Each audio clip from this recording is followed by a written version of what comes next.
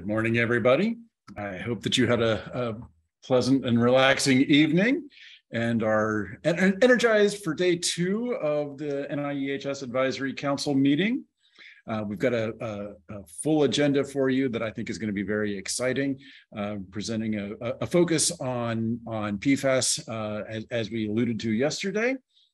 And I think given that the agenda is quite full, we'll just jump right in. And our first presentation this morning is from Chris Ray, who's the Associate Director of the Agency for Toxic Substances and Disease Registry at the CDC, who's going to present an overview of both the NASEM report as well as some additional activities that ATSDR and NCH have been doing on PFAS exposures. So with that, Chris.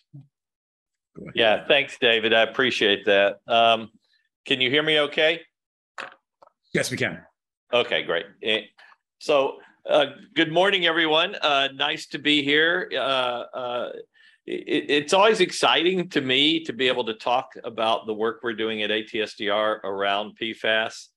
It's a major initiative for us here at the agency and for our sister agency, the National Center for Environmental Health. And we have a lot going on in this space, so I want to give you a little flavor as to what's going on, and then talk a little bit at the end about the NASEM report, and then we'll bring it on home. So with that, I'm not going to read through this, but the traditional disclaimer that many of us in the federal government put out before we do our presentations. And if you'd like a copy of that at a later date, I'd be happy to send it to you. So I always like to go through the standard introduction of who ATSDR is and what we know about PFAS. And the reason I do is, first, ATSDR, we're a small but mighty agency. And many people do not really know who we are. So I like to start there. And then with PFAS, you know, as many of you know who are in this meeting, the science on PFAS is changing every month. And, you know, when you go look at the journal articles and what's going on, there's a half dozen to a dozen new articles and new findings almost every month. And so I still like to talk about the introductory slides around PFAS. So if you already know this, please bear with me. So a little bit about ATSDR. And I know many on the line know who we are. You've worked with us and you've been great partners, but we're an agency fairly young in the federal agency scheme. We were created through the Superfund and CERCLA or CERCLA Acts of 1980. And we have a strong congressional mandate that we were given through these acts and through the SARA reauthorizations. And our mandate tells us that we should work in identifying human health effects of hazardous substances, especially as they relate to hazardous waste, and that we should respond to environmental health emergencies. We conduct exposure assessments, community health assessments, various studies, and we provide guidance to state and local health departments and with practitioners. But one of the interesting parts about our agency is Congress said, thou shalt work with communities. And that's one of the parts of the ATSDR mission that many people in the agency really engage with. And that is, we're always up in front of communities, working with them, communicating with them to sometimes try to teach them or relay to them risk information that may be very sophisticated. And that's a challenge, and we're always looking for new ways to engage communities, and how we can do things better. But, you know, it's an interesting part of being with ATSDR is that we're constantly engaging with communities, either through our headquarters here in Atlanta or through our 10 regional office footprint across the country. We have some key strategies that we focus on here at ATSDR. The first is to build capacity The second is to monitor and investigate hazardous exposures. The third is to provide science-based tools and resources. And finally, the fourth, which meshes in with our community engagement, to conduct risk communication activities. So we all know what PFAS is. If you're in this meeting, you've probably been dealing with it for a long time. I'm not going to go through this. Basically, class of chemicals that were first synthesized or found in the late 1930s, early 1940s. And as many of us know, the PFAS compounds have the fluorine carbon bond, which is one of the strongest bonds known in chemistry. And because of that bond, it gives these chemicals, whether they're long chain or short chain, some interesting properties around being resisting grease, being water repellent, being oil repellent. They're great surfactants, and they just provide a lot of characteristics that are desirable. You could argue are desirable in many consumer products, anything from nonstick cookware to cosmetics to where I used to get my delivery pizza, there was a sheet that contained PFAS that kept the cheese from sticking to the top of the cardboard box, and on and on. And so it seems like every few months we're finding a new application where PFAS is being used. PFAS can seep into water systems from factories, from landfills, and from various other sources. And again, because of that fluorine carbon bond and their affinity for serum proteins, they do not regularly break down in human bodies. And some of the longer chain have half-lives of years. And that's very concerning, especially when you consider some of the health effects that we're seeing in society today. Here at ATSDR, we understand that PFAS exposure is a multifactorial exposure, but the information that we've seen suggests that drinking water is the main source of this exposure. But if you think about our food supply chain, the products that we use in our home, it is there are many routes of exposure, and we've got some work going on here at ATSDR with our partners at EPA to better understand the different sources of exposure and what they contribute to the overall exposure and body burden that people face, especially in communities with contaminated drinking water. We also know that babies born to mothers who have been exposed to PFAS can be exposed during pregnancy and during breastfeeding. We still recommend that the benefits to continue to breastfeed far outweigh the consequences. As a personal note, I was born in northern Alabama, Decatur, Alabama, and lived there most of my childhood. And I probably got my first exposure of PFAS through my mother from breastfeeding. Because as you know, in the Decatur and Anniston, Alabama area where I grew up, there was a lot of PFAS contamination. In fact, my old elementary school is now a PFAS contamination site. So the school was built right on the site, right on the landfill. So there's many ways PFAS can get into the environment and end up in our body. Some of these are more well known than others. Of course, the exposures through manufacturing releases and landfills are well known. Sludge from wastewater treatment plants, which are great fertilizers for farms.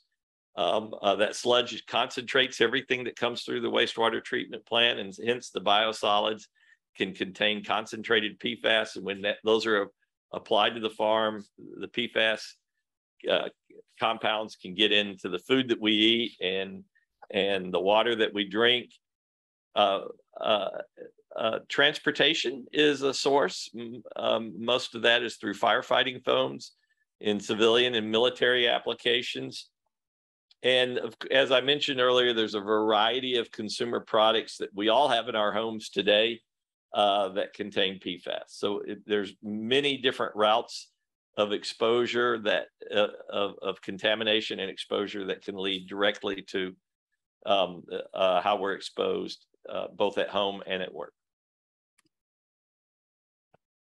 So, a question we're always asked is how significant are these exposures? And in the UCMR 3 unregulated monitoring rule back in 2013, we found that across the U.S. The U.S. population, we found PFAS levels greater than EPA in excess in more than 6 million people. And as you know, now we know through our NAEHS testing, which I'll talk about later, and other UCMR protocols, that we now believe that most everybody in the United States has been exposed to some extent. And there's data to show that upwards to 100 million people have had some level of significant exposure. I'm not going to spend a lot of time on this slide. The health effects associated to PFAS, it impacts many different organ systems and physiologic processes within the human body. We're adding to this body of literature almost on a daily basis. Much of what we know started with the Sept study in the Ohio, Kentucky, West Virginia area. And we continue to add to this body of literature. And it's interesting because as the literature evolves, and as you know, there are some things where we do not find effects, and there are other areas where we do find effects. So the ones that I listed are some of the effects that we're fairly confident about. But then there's this whole second tier of effects where we need more information and more scientific study in order to tease out whether the effect is real or not. The PFAS family tree, people always ask how many PFAS are out there.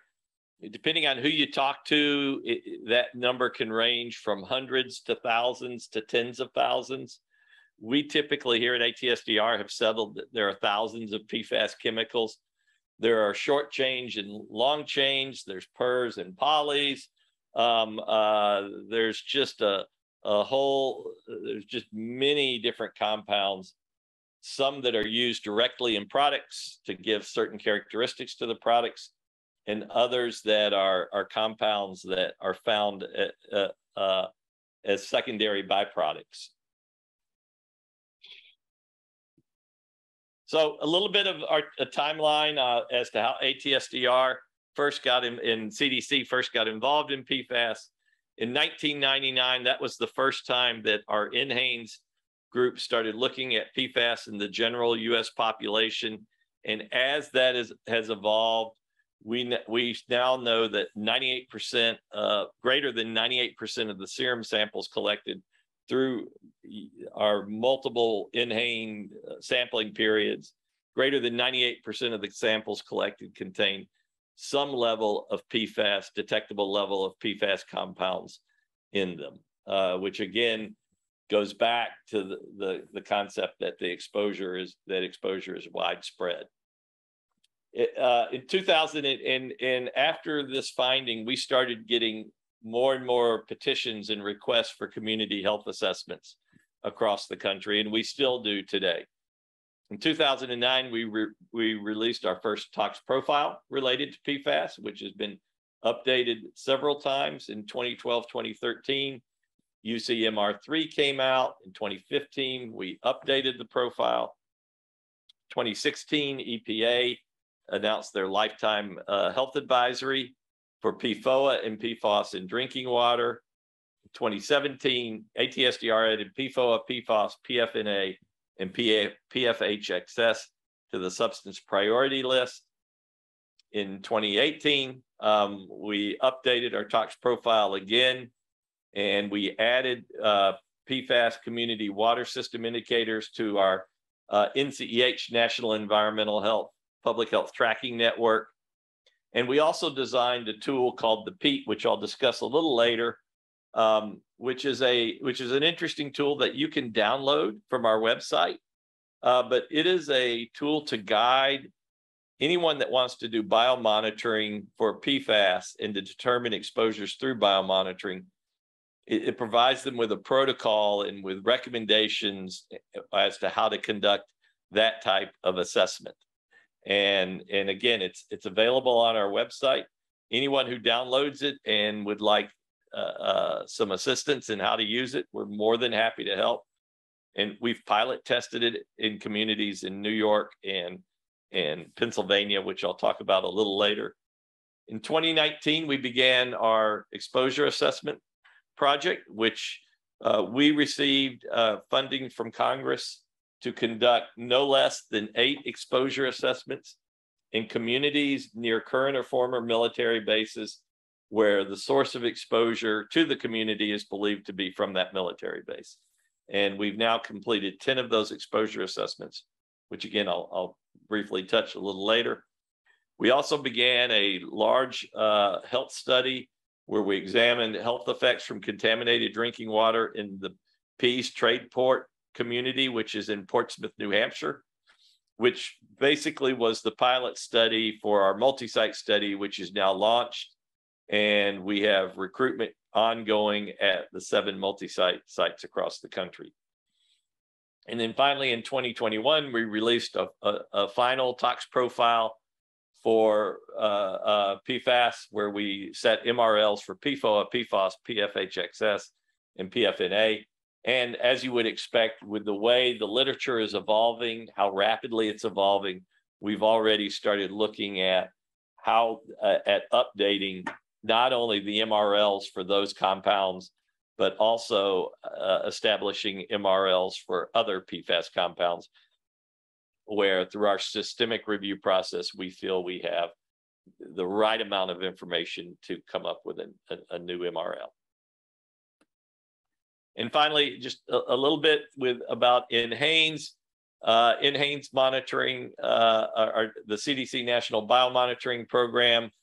We really started in 2019, and PFAS have been measured in blood samples through this. Since then, NAEHS has been used in many studies and by many investigators. Some of the common uses are tracking temporal trends, determining who is exposed, setting reference ranges, identifying sources, and monitoring interventions. And just a little data from the NAEHS data that we feel is always important to think about, that when you look at PFAS in children, back in 2013, 2014, EPA worked with industry and to phase out the use of PFOA and PFOS in products in manufacturing here in the US. And that has occurred, but we still have those compounds detected in children born after the 2013-2014 time period, which again reflects the long half-life and the transfer of PFAS compounds to the developing fetus and the newborn child from the mother. And we're also still finding PFHXS and PFNA in children. So ATSDR's PFAS initiatives. First, a quick map of currently where we are. This is a combination of our PFAS exposure assessment sites, those 10 sites that I previously mentioned, where we assess PFAS exposures in communities where the source of exposure is believed to be a current or former military base. Also, our multi-site study locations through our cooperative agreement with the Portsmouth, New Hampshire, or Pease community, and with 7 other sites across the country.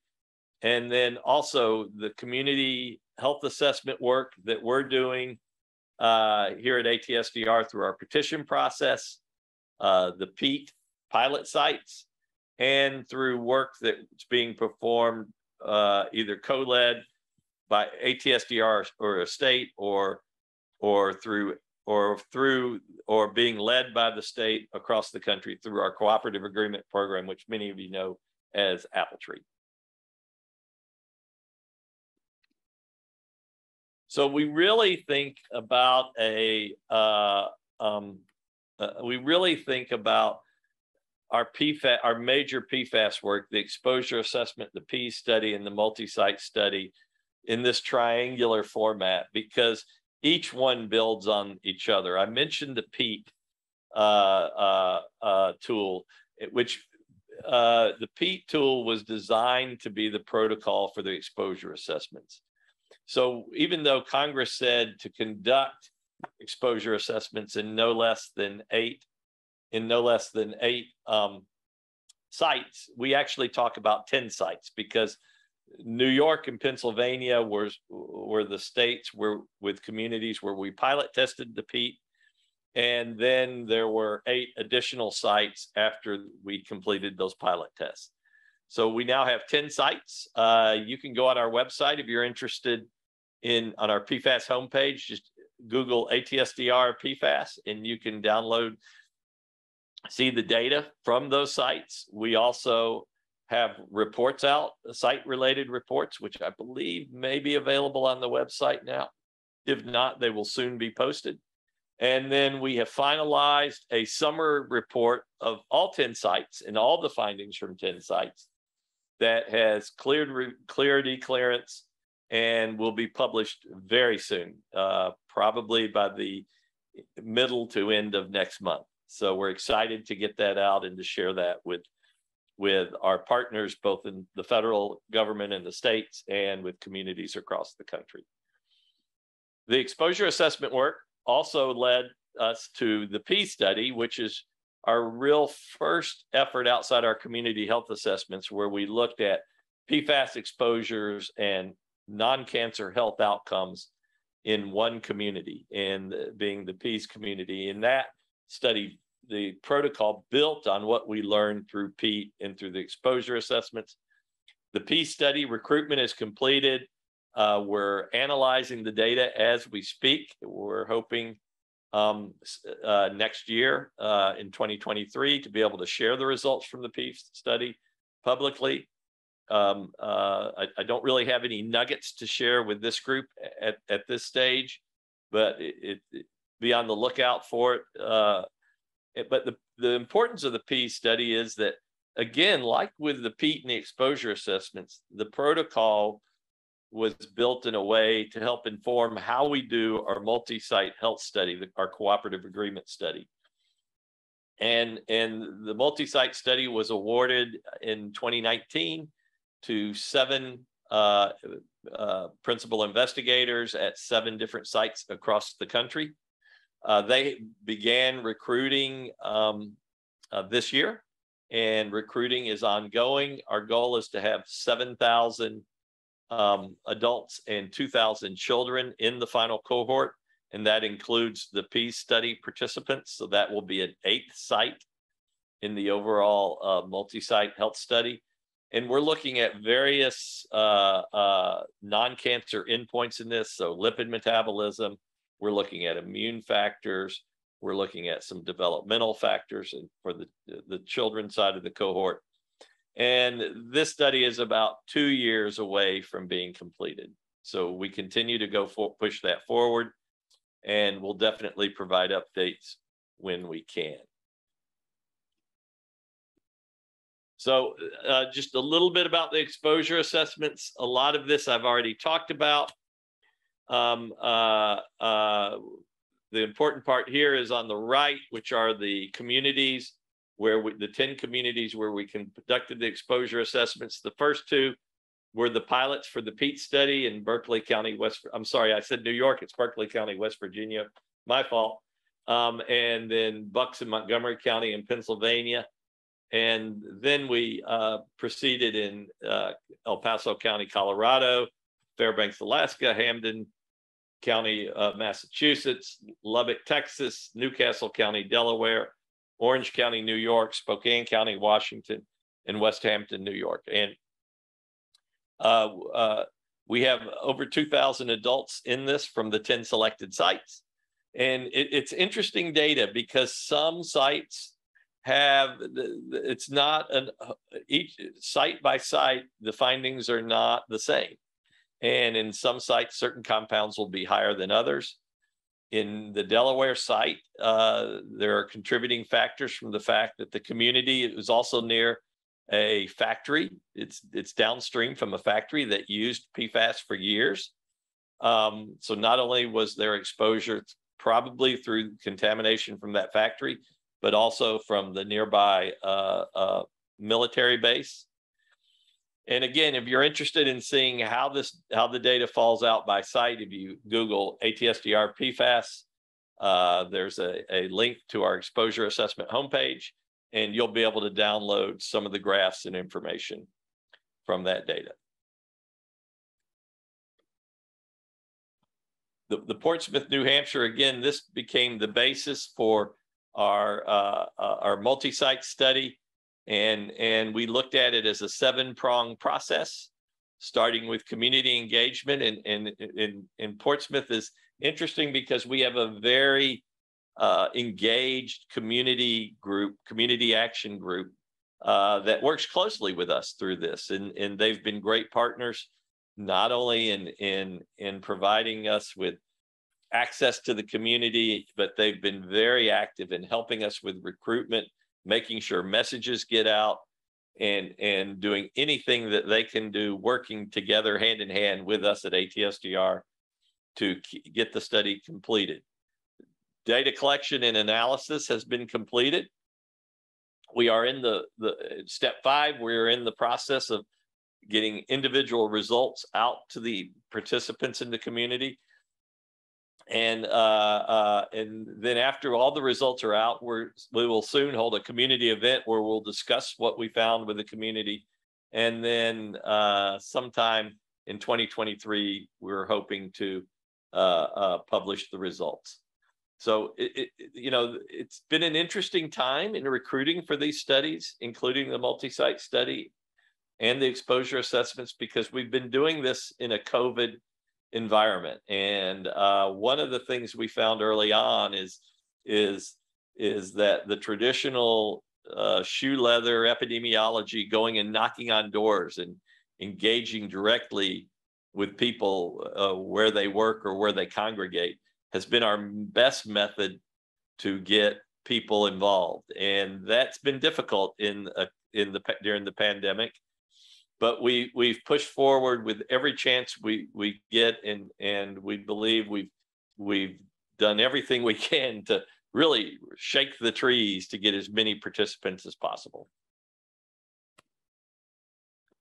The multi-site study, again, on the part on your left, I've talked quite a bit about the health endpoints. I'll just briefly go over that again. We're looking at lipid metabolism, kidney function, thyroid disease, liver disease, glycemic parameters and diabetes, and also immune response. So the study is not designed to look at cancer, but we do have some other efforts on the NCEH side of our house, where we're doing some ecologic analysis looking at cancer using existing data that we're hoping to have published in the next 1.5 to 2 years, to give us an idea of where to direct further studies, more detailed with larger cohorts related to cancer. On the right are the sites where we're conducting the studies. As you will see, there is some overlap between this and the exposure assessments. That was not necessarily planned when we started providing the grants through our cooperative agreement. But it is interesting because in many of these sites, many of the participants have already more than one serum sample that we can use as we do the analysis over time. So in certain sites, you may run across a study participant who had their serum tested 2 or 3 years ago, 4 years ago, and then they've been tested again maybe 2 years ago, and now they're going to get tested again as part of this study. So it's really providing us with an opportunity to have more robust analysis. And then finally, I added this slide in. We don't talk much about this, but I do like to, I think this is a good group to talk about.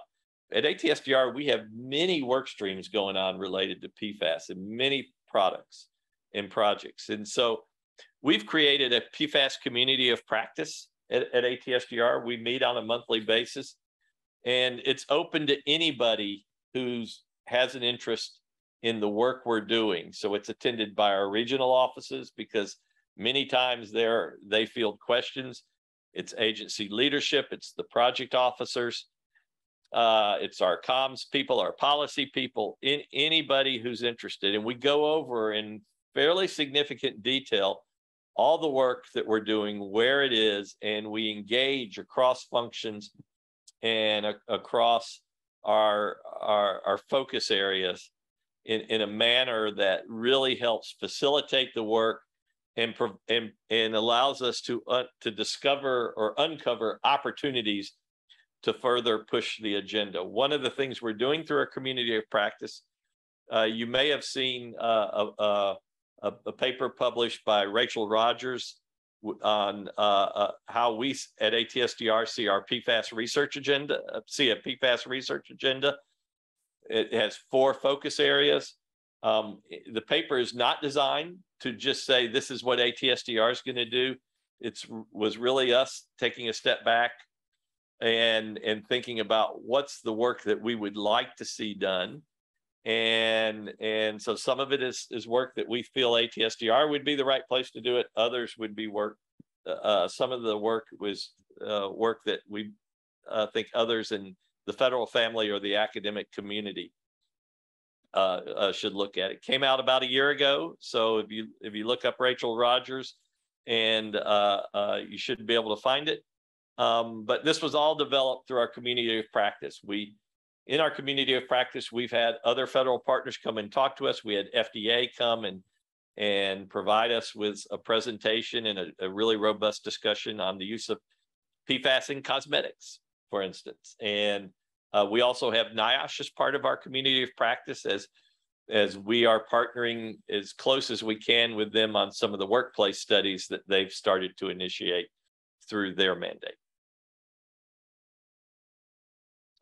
So the National Academies report, if you haven't seen it, I urge you to go online and download it and take a look at it. It just hit the public realm about a little over a month ago. We have physician guidance on our website that we've provided a few years back. It's about a 20-page document. It's fairly detailed.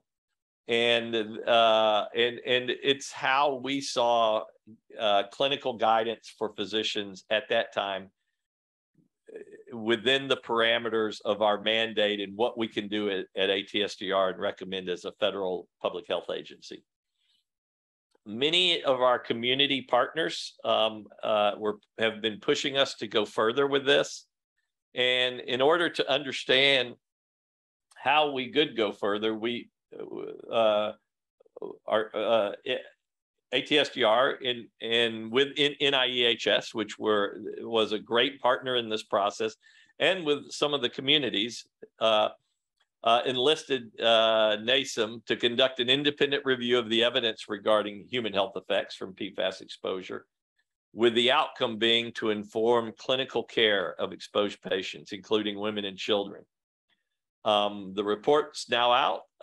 We're currently examining the findings. In fact, we have a pretty big meeting tomorrow here within the center to talk about the findings and what are our next paths forward. We feel that over the next few months, this report is going to really impact the way we think about clinician guidance across the country, and we'll be subsequently changing our guidance as a result of this. When you look at the report, it provides an objective review of the current evidence regarding human health effects of PFAS, and the objective review is we've really found value in it, in that they've said that there are some findings, some health impacts that we're so certain with the data that we feel they're real. There are some where there are interesting findings that require more research. And then there are some where we have found that no level of where we have found that doesn't appear to be have a health impact. Based on this, they have provided options for decision making on when to test PFAS in blood, and they've also talked about appropriate patient follow-up and care specific to some of these better known health endpoints for those patients.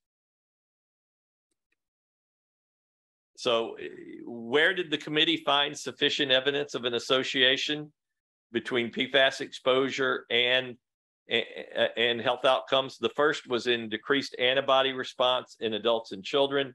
Many of us, if you've been working in PFAS for any amount of time, you're familiar with this finding.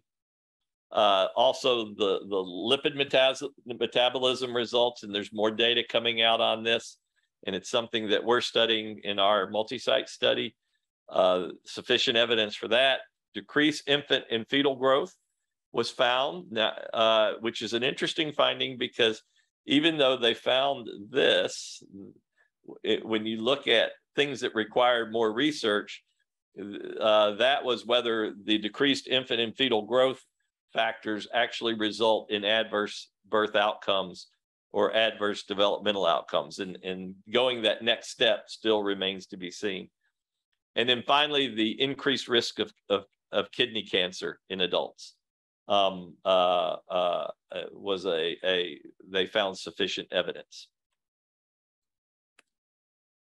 So the study found limited or suggestive evidence of an association for increased risk of breast cancer in adults, for liver enzyme alterations in both adults and children, increased risk of pregnancy-induced hypertension, increased risk of testicular cancer, which was also a finding in the C8 study, thyroid disease and thyroid dysfunction in adults, and an increased risk of ulcerative colitis in adults. So again, areas that are driving us as we think about at ATSDR PFAS 2.0, so to speak, to be trite for a minute.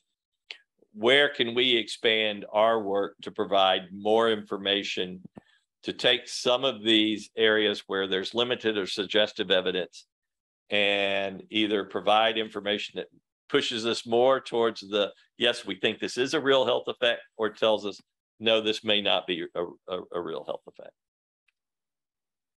So a little update on our tox profiles and where we are with this. Publishing, doing tox profiles, doing the work, publishing them is part of our mandate. And the basis for this is that any chemical substance found on the NPL list gets a tox profile. And then we also have a petition process where people can petition to have other substances or chemicals added to our list of tox profiles to be developed. As many of you know, it's a long process with a lot of reflection and comprehensive and extensive evaluation. We engage many partners in the process, and they really provide a good interpretation of available toxicologic and epidemiologic information on a substance at a certain point in time, which that's important to say because, as I mentioned earlier, with PFAS, there's new information coming out weekly, monthly, if not weekly. And so how do we keep our tox profiles up to date and germane for the public health community? And what ends up happens for priority substances like this, we are in a constant phase of publishing a profile. And while one is being published, we're already starting the work to update that profile. And in the case of PFAS, to look at the MRLs that we already have, and to look at substances where they're not MRLs, but there's evolving information which may meet our threshold to where we can develop a new MRL. So when sufficient data exists, ATSDR derives MRLs. We currently have MRLs for, as I mentioned earlier, for PFOA, PFOS, PFNA, and PHXS. In the new update that we're hoping to have out early next year, there will be possible changes to those the MRLs for those substances, and because of new data and literature, and that we'll be adding more information. You know, a little bit about what an MRL is. You know, when you think about MRLs are designed to help ATSDR, community health assessors, and scientists determine where to prioritize when they're doing an assessment of an exposed community. And if you think about a hazardous waste site that may have hundreds to thousands of chemicals in it, we use the MRLs as a way as to what to prioritize. It is an estimate of the amount of chemical a person can eat, drink, or breathe without a detectable level of risk. It looks at most sensitive populations, so the elderly, infants, unborn fetuses are part of that evaluation. They're developed for health effects other than cancer. Though we do discuss cancer and consider it in developing MRLs, we do not make a judgment as to whether something is a carcinogen or not. We leave that to folks who are better geared to do that work, such as IARC, WHO, the EPA, NIOSH to some extent, and our partners at NIH, in NAEHS. You can convert MRLs to drinking water concentrations for adults and children, and we have those published on our website. We call them Environmental Media Evaluation Guides, or EMEGs. It is important to note, and we say this frequently, MRLs and EMEGs are not intended to define cleanup or action levels. Again, we leave the development of those. To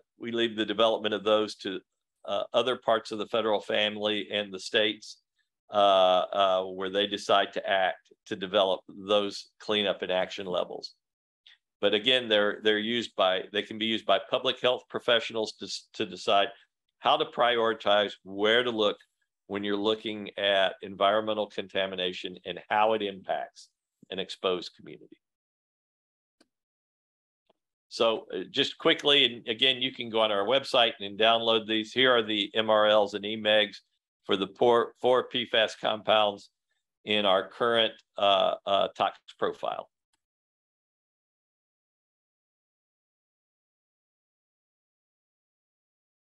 So there's a lot of work going on in the EPA. I just wanted to quickly touch on this,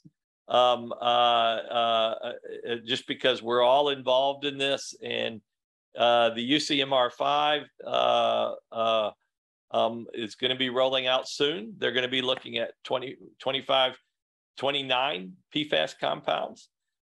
This will be occurring between 2023 and 2025. So we're excited about that. They've also published a final determination to regulate PFOA and PFOS. And EPA published a final human health toxicity assessment for some of the Gen X compounds. And I know we've got some partners here from North Carolina where Gen X exposure and contamination has been very impactful. So I'll leave that discussion for them. So we have many tools for PFAS on our website.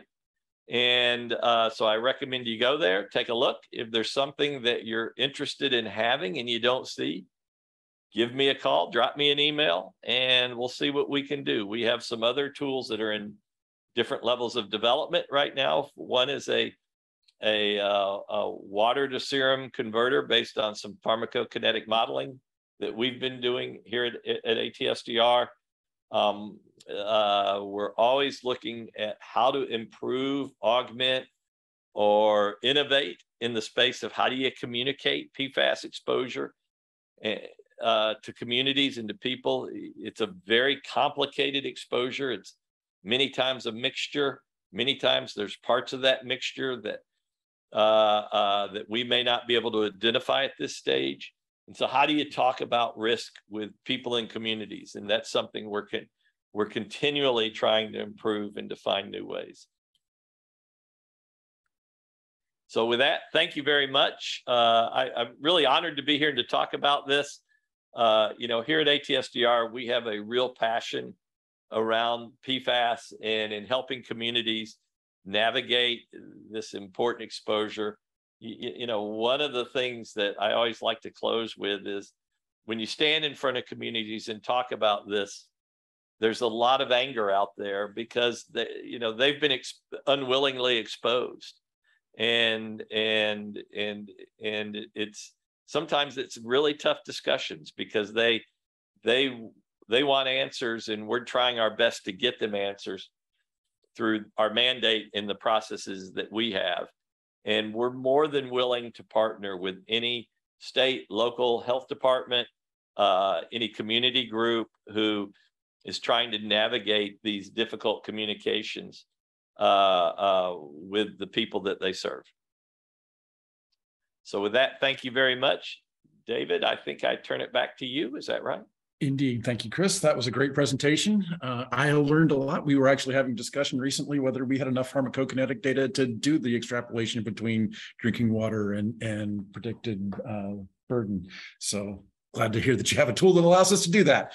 Yeah, and David, there's going to be 2 publications coming out very quickly. They've both been cleared.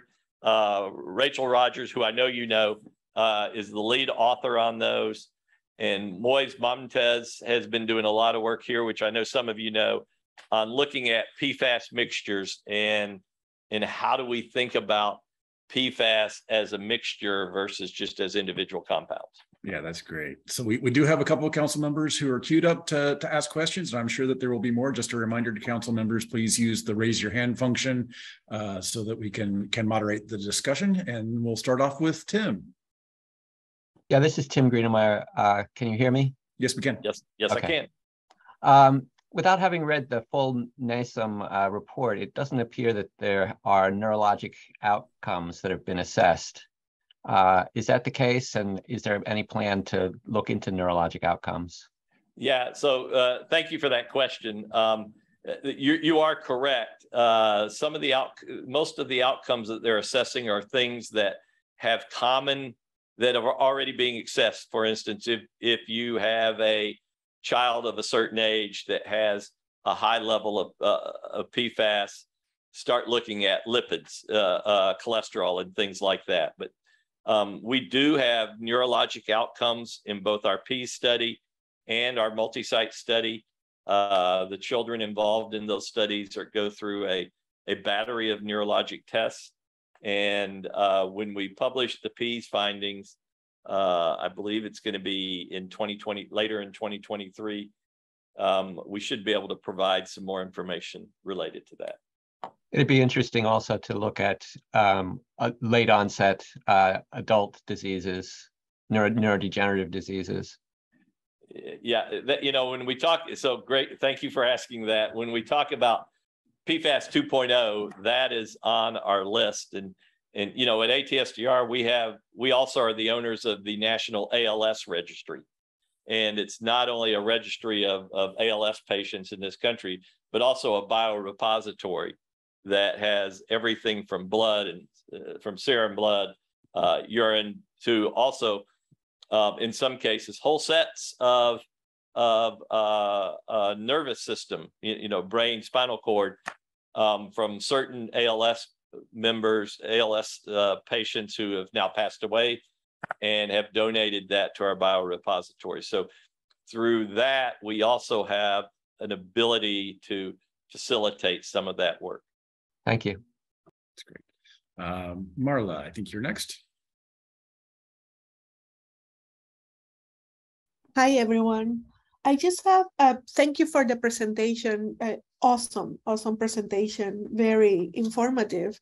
But I would like you to expand on the public engagement dimension, and I wanted to know in particular if from the specific products that you have produced, there are products directed towards specific community needs instead of just the researchers.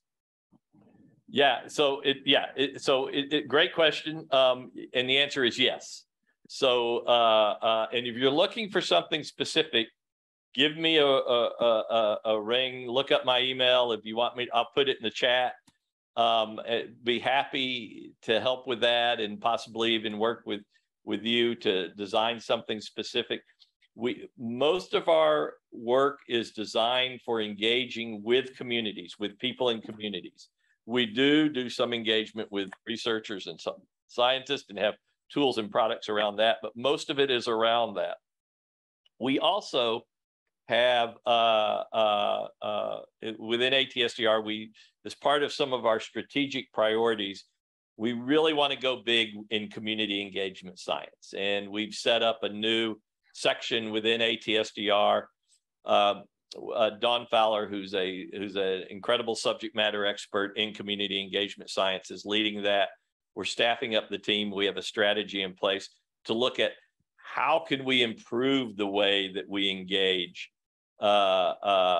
communities, and what are some opportunities that are missing, and how do we engage communities that are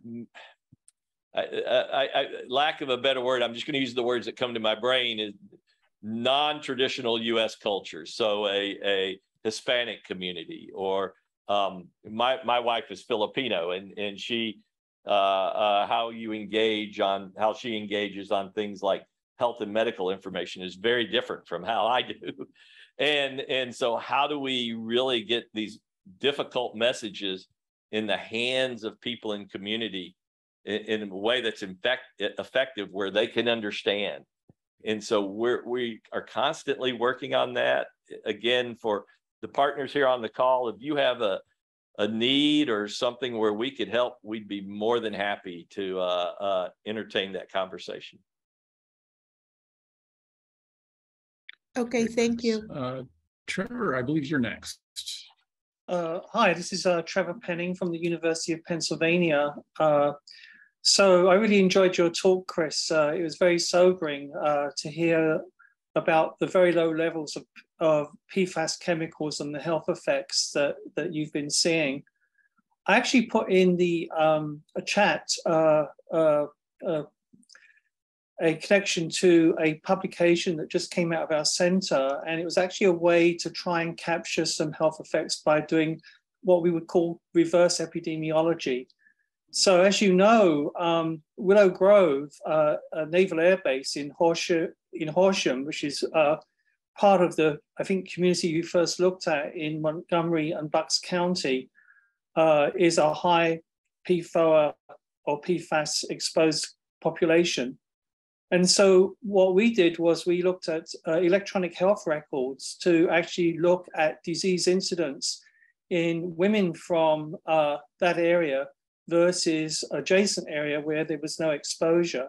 And we actually identified signals for many of the health effects you've seen. We were actually measuring any PFOA in these individuals. We saw evidence for hypercholesterolemia, thyroid disease, kidney malfunction, etc. And we could do this because we're part of a large health system. So I'm just wondering if this is another way you could capture the health effects of PFAS chemicals. And at Penn, we have a biobank. So we actually collect blood from all patients coming in. So we have the means probably to go back and look at these individuals now for PFOA or PFAS exposures. Yeah, you know, Trevor, thank you for asking that. Or making those comments. We're spinning up our ability to look at electronic health records. You know, it's a little more cumbersome at the federal government to do that than it is in the states, of course, or at a university setting. But we've got a pilot study going on in our NCEH side of the house, working with Delaware on how can we start doing reverse epidemiology and using electronic health records. And I'm going to reach out to you later, because I think that would be a great discussion to have with our community of practice. And go ahead. Yeah, I could put you into contact with the bioinformaticians that did this to talk about how to mine EHR, if that's helpful. That would be very helpful. And I think, you know, you'll have in the room everybody that's doing anything PFAS related at CDC, ATSDR, NIOSH. You'll have in the room the scientists who are leading our kind of our PFAS 2.0 effort, where I know they're thinking about this. And I can even add in the people from the NCEH side of the house who are doing this pilot, looking at how can we better use electronic health records to do reverse epidemiology. I think it'd be a great discussion, very welcome, very timely. And let's talk later. Okay, great.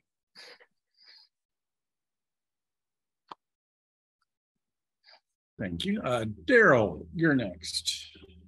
Oh, thank you very much. Hi, Chris. Good to see you again. Yes, sir. From, I guess, we go back to Meharry Medical College, where that funding from ATSDR was seminal for those multi-generational studies we did with benzopyrene. Thank you for that. But I'm at Ohio State now, and 20 years at Meharry. I've been here 10 years now. And so it was seen that I was wondering if ATSDR was aware that it seems that based on the litigation with regard to PFAS compounds over the past couple of years, seems that the primary exposure stream that's harming communities of color is coming from landfills. That's based on the litigation around the country. And certainly, I was wondering if ATSDR had any thoughts on that. I saw you spoke about your MRLs, but you know, it's MCLGs, maximum contaminant level guidance, and the MCLs themselves. And so I like the community engagement piece, but can you talk a little bit about that? Yeah, so when you put together a presentation like this, you make decisions as to what to include and what not to include for a given audience. And what didn't make the cut, which, boy, I struggled with this, was our Environmental Justice Index, which I don't know if you're familiar with that. But yes, of course. Yes, sir. Okay, so it just came out. And we are doing a study right now looking at where we know PFAS contamination is, where hazardous waste sites are, and where the EJ communities are related to that. And because none of them were on that map that I just saw you show.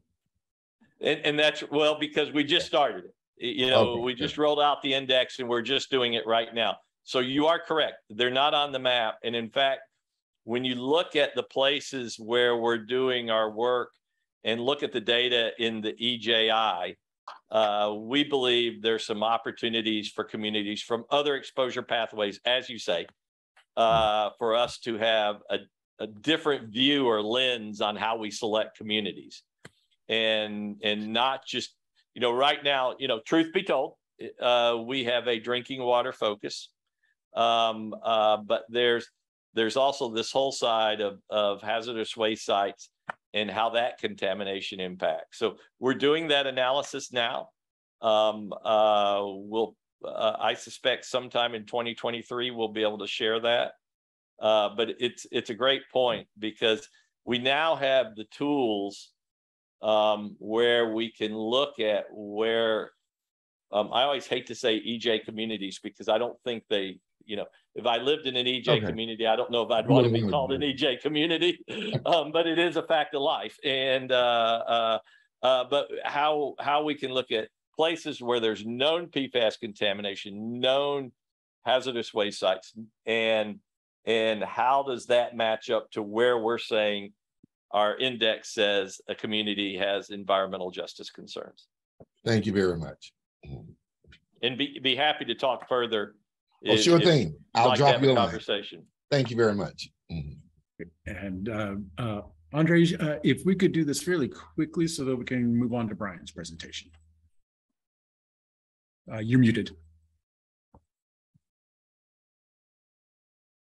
My question is quick. The answer may be long.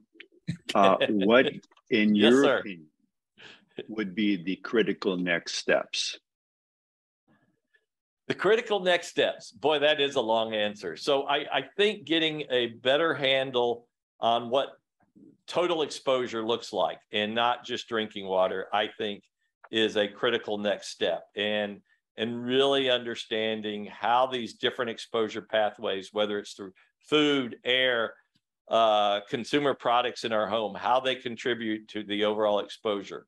Also understanding the role of mixtures in producing health effects. And all of these, you know, when you talk to the folks like out in Colorado who have a subject matter expertise in looking at fluorine compounds in water and in serum, they'll say that, you know, what we're measuring by looking at 16 or 17 PFAS compounds only accounts for 25% of the fluorine in the body. And so what does that mean is going to be important. Doing the right cancer studies, I think is going to, you know, cancer studies are expensive. They're hard to do, but it's the right work. I think we've got to start thinking about that in a more serious way. The other part that we're interested in is this whole, that we're real interested in is this whole mother developing fetus child continuum, and getting a better idea as to how that plays out, especially developmentally later for the child. We also think that's very important. So just off the top of my head, that's where I would go with that. Yeah, and we'll have the panel discussion where I'm sure that this is, you know, part of the topic that we'll be talking about there as well, because I think there are a lot of future directions that we'll need to explore.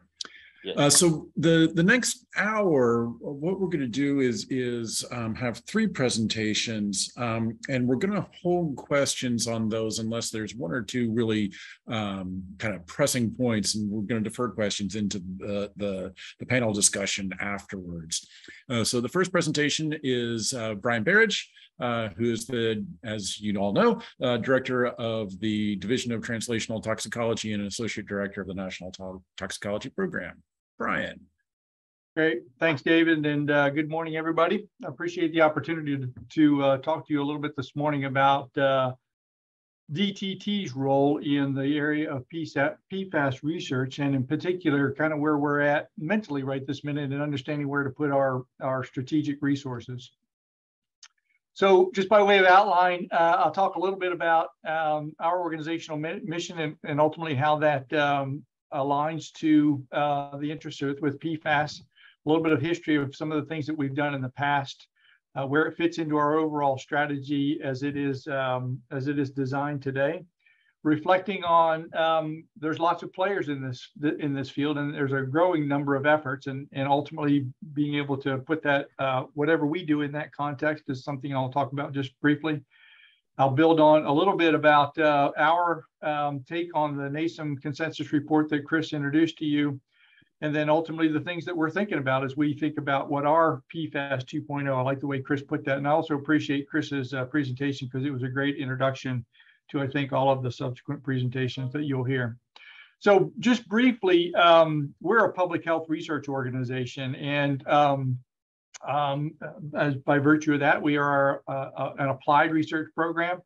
By the name that we've recently taken on, our intent is to conduct research that can be, in a very timely way, be applied to real decision making that affects the public. You know, we also see ourselves as an organization that has an opportunity to transform the way that we do toxicology. The PFAS issue is one where traditional approaches to toxicology just are not going to work. This is a place where we need to invent new approaches, and we think that that's one of our roles. We're a collaborative organization. We have a significant role in communicating the outcomes of the research that we do for a wide spectrum of stakeholders. And to the point that was made yesterday, we also feel like that we have an important part to play in educating and training the next generation of scientists who will likely be working as much more multidisciplinary, collaborative, team-based kinds of research. And so we think that's an important part of our mission. Rick introduced you to the rationale for the name change that we've recently adopted. As you all, I think, recognize, particularly now, we are one of 3 agencies that are contributors to the Interagency National Toxicology Program. Adopting a novel name gave us 2 opportunities. One was to eliminate any confusion about what the NTP actually was, that it wasn't just us, that in fact it involved other agencies. And 2, to put real focus on the translational part of what we do. In toxicology, as you all know, we use a lot of non-human kinds of approaches to characterize hazards. But at the end of the day, what we're interested in is how those hazards reflect hazards and risks to real people. So we're less interested in hazards to mice and rats and cells in the dish, and very much interested in how those hazards are risk for people. And that has an impact on the way that we approach the hazard characterizations that we do. And so we're spending a lot more time thinking about that. As I mentioned, we have a history in doing PFAS related research. And this is a couple of examples of where we've used traditional animal-based GLP regulatory guideline studies to provide, I think, some interesting and useful foundational information around PFAS. Recently, we did a series of 28-day rat studies where we looked at a cross-section of PFAS of varying chemical structure. As was mentioned by Chris, the legacy chemicals PFAS and PFOS are generally considered long-chain PFAS. Many of the substitutes that have been developed in the more recent past are shorter chains, and the assumption was that those shorter chains would mitigate some of the bioaccumulation and the health effects. And some of the studies that we did suggested probably otherwise, because we saw the same target organs, although there was some differences in potency, but they were not vastly different in the health effects that we saw in the studies that we did. In addition to that, there have been some 2-year studies done with those legacy PFAS, and in particular PFOA, but there had not been a study done to understand whether there was a difference in the hazards associated with in utero exposure. So we did a 2-year carcinogenicity study by including in utero exposures, and if there is a silver lining here, the silver lining was that there wasn't a big difference between the in utero exposure versus a post-natal exposure, at least in the context of PFOA. So again, we've used traditional animal studies to try to build our foundational understanding of PFAS and the health effects associated with them. We've also used some of the unique capabilities that we have, in particular our systematic review capabilities, to integrate existing data to make some judgments about potential hazards. And I think the best example of that is the systematic review that was done looking at immune hazards. And as Chris has already related to you, that in fact, there is pretty good evidence to suggest that PFAS have an effect on antibody responses. And that becomes particularly important in the context of the world that we're living in today, where infectious diseases seem to be rearing their ugly heads and challenging us. And so our dependence on vaccine responses is going to become more and more important. And so if we have environmental exposures that are potentially undermining that, then that's an important thing for us to know. In addition to the more traditional approaches, we're also involved in using some of our other capabilities and doing that collaboratively. For example, we're working with the EPA to look at a cross-section of chemically, structurally variable PFAS to develop a foundational base of bioactivity data using our high throughput kinds of capabilities, with the idea that if we had a foundational understanding of the bioactivity of a spectrum of PFAS, then we could start to make some assumptions about other PFAS without actually having to do those experiments. In addition to that, we've used some of our expertise in internal research, and particularly in the context of reproductive endocrinology in Sue Fenton's lab, and work that Bev and Blake did to do some mouse studies to specifically look at Gen X and its effects on both maternal and neonatal health and effects on the placenta. In addition to that, Linda has been active in the area of toxicokinetics, been looking at blood-brain barrier and use some of the systems that Ron has developed in the lab to look at PFAS effects on blood-brain barrier, and in particular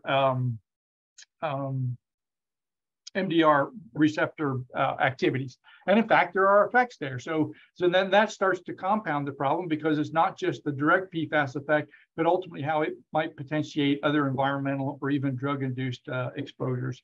So a fair portfolio or spectrum of research has been done here in DTT.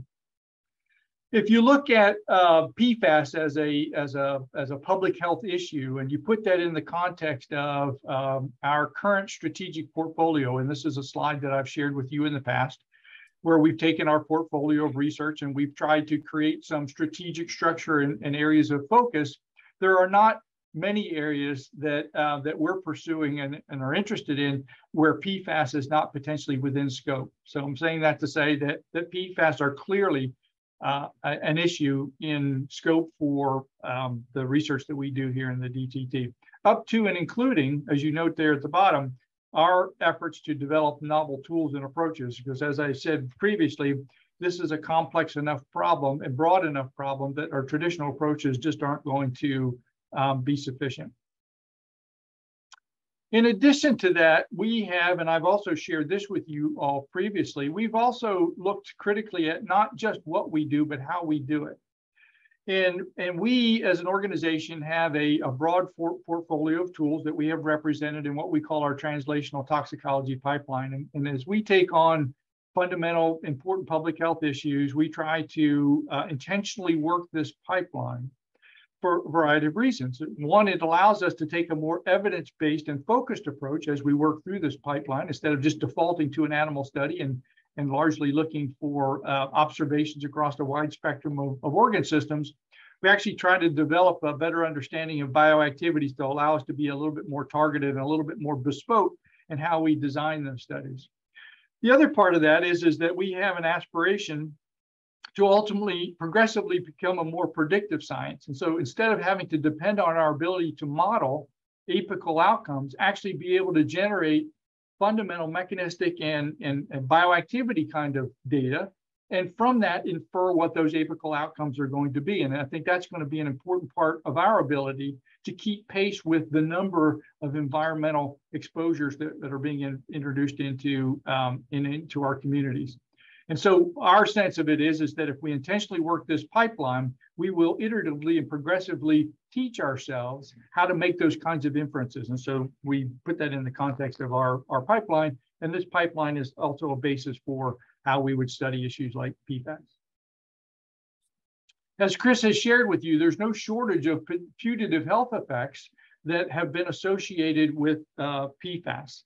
And so part of the problem is not just the fact that there are lots of PFAS, but there are also lots of potential health effects. And so ultimately, how do you know where to focus your attention so that you can add real value in a timely way that's actionable? The other thing is, and as I mentioned, there are lots of stakeholders in the field today.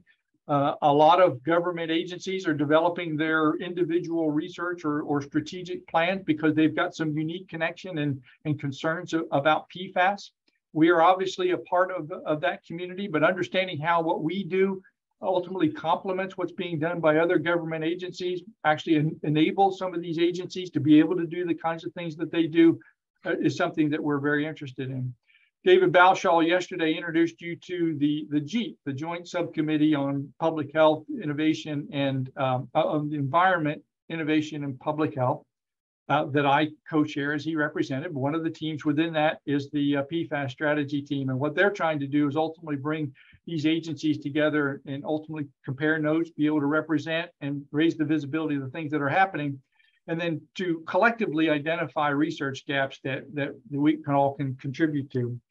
As you look across those efforts, there are commonalities in the things that we're interested in. Fundamentally, everybody's interested in the human health effects because that's going to drive the kinds of things that we're going to do to try to mitigate some of those effects. Clinical management obviously was a major focus for ATSDR with the NAEHS report.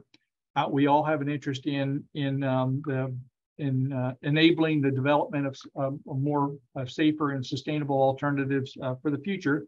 Because as also was represented yesterday, these PFAS chemicals actually serve useful purposes in commerce. And so to just take them out of commerce will leave a gap in some of the uses that they're intended for. And so how do we develop things that can give us the same benefits without the harms associated with them is an important part of how we manage a safer future. So you've heard these challenges previously, that there are a number of things that make this a challenging space. One is just the sheer number of PFAS. And as Rick said yesterday, every time you get a number, it's a bigger number, unfortunately. But the reality of it is there are lots of them out there. There are lots of people who are interested in this, both in the community basis, but also government agencies. There are lots of folks who are doing research in this field. There are competing priorities. It would be great if PFAS was the only public health problem that we have, but it is not. And so if the effort that we put into PFAS is effort we're not putting into something else. So there's competing priorities in our portfolio. So understanding strategically where best to put our effort is very, very important. For us, it's a matter of being able to match our technical and intellectual capabilities to, again, those real needs. And again, as I've said, they need to be products. It's easy to do things. It's easy to do research. It's easy to publish papers. It's easy to give presentations. It's much harder to identify discrete problems and develop actionable products in timely ways. And that's a critical part of what we're trying to do. So fundamental question to us is where do we put our investment, our resource chips as it relates to PFAS? And that's a question that we've been entertaining here for the last few years as we've been progressing some of our legacy efforts. So when ATSDR came along and said, hey, look, we've got this idea about having a study done by the national academies. Are you all interested?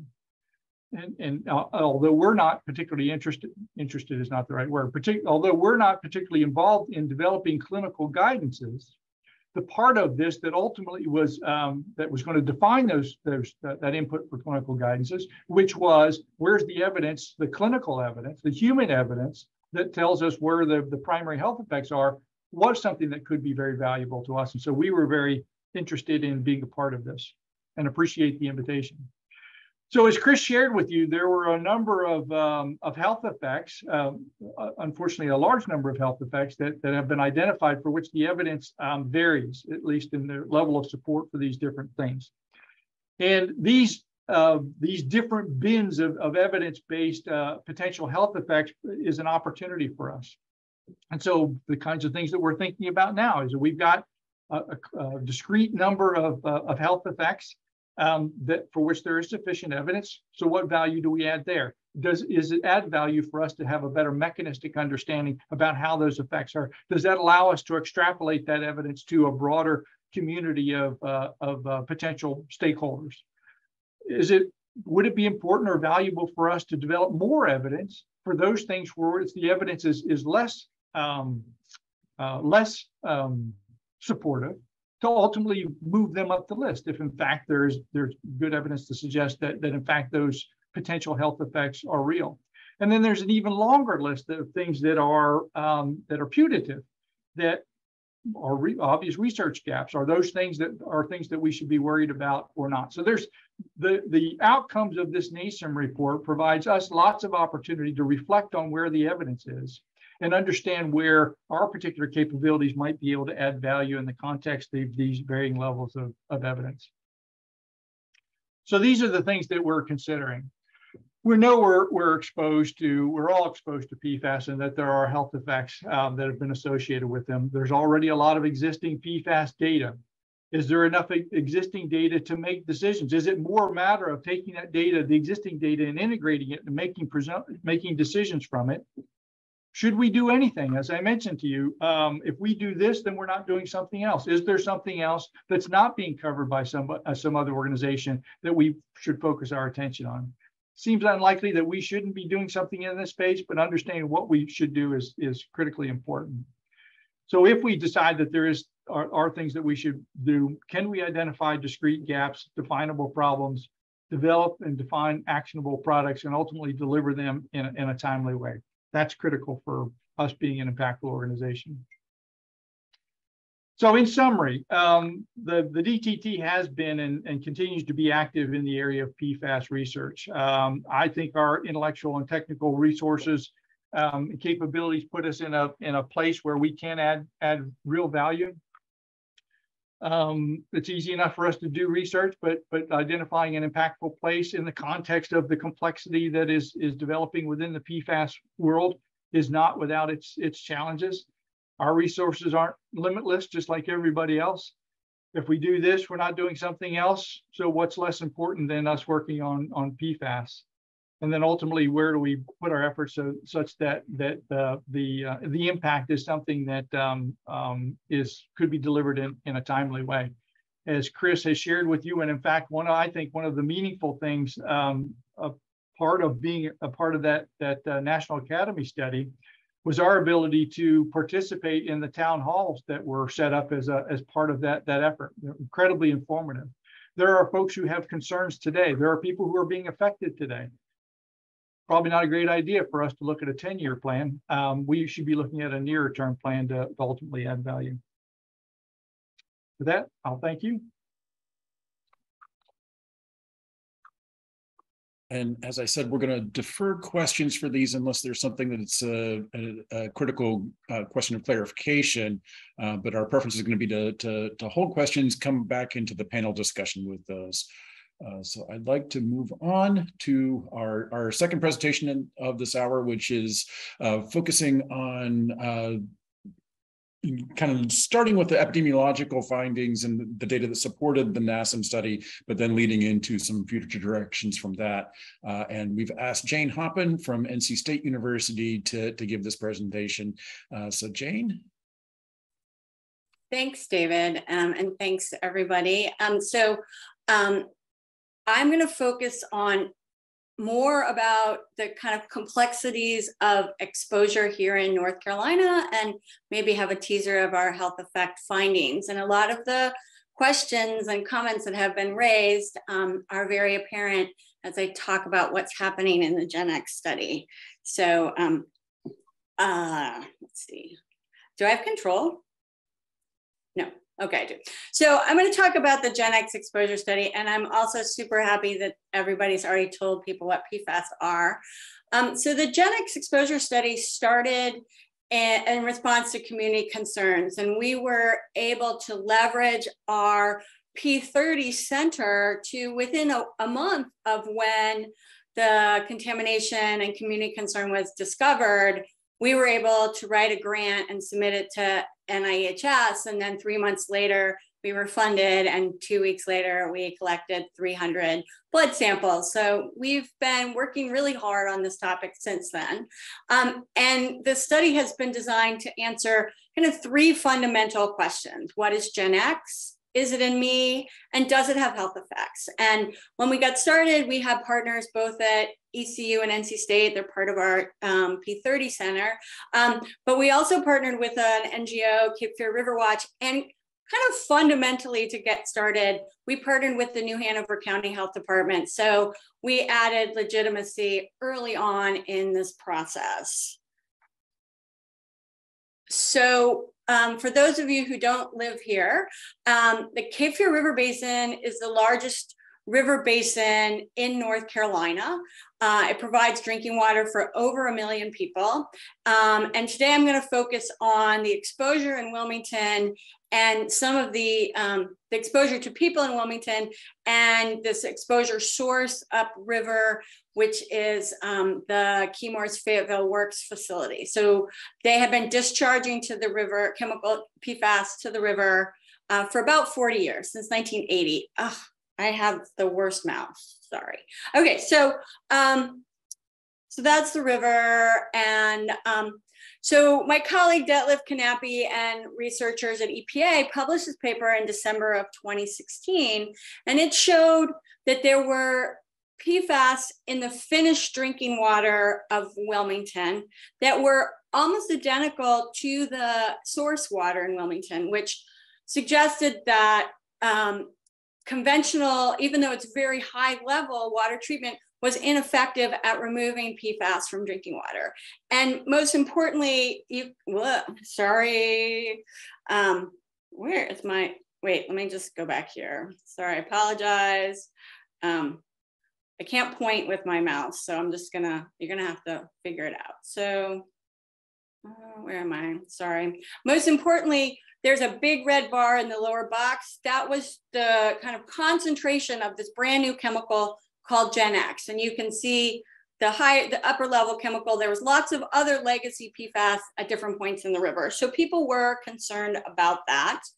And so, but it took 6 months or so for the news media to pick it up. And then it happened super fast. This is the second week article by Adam Wagner. And then there were public meetings every Wednesday, Water Wednesday, where they convened large groups of people to talk about what to do. And so one of the things that was done was that they worked with the Department of Environmental Quality to have the Keymore facility stop discharging Gen X to the drinking water. And so you can see quickly that the levels of Gen X dropped from about 700 parts per trillion in the drinking water to less than 100 in a couple weeks. And so there's been some variation. Early in July, North Carolina set a health goal for Gen X of 140. EPA just set a health goal of 10 in the past few months.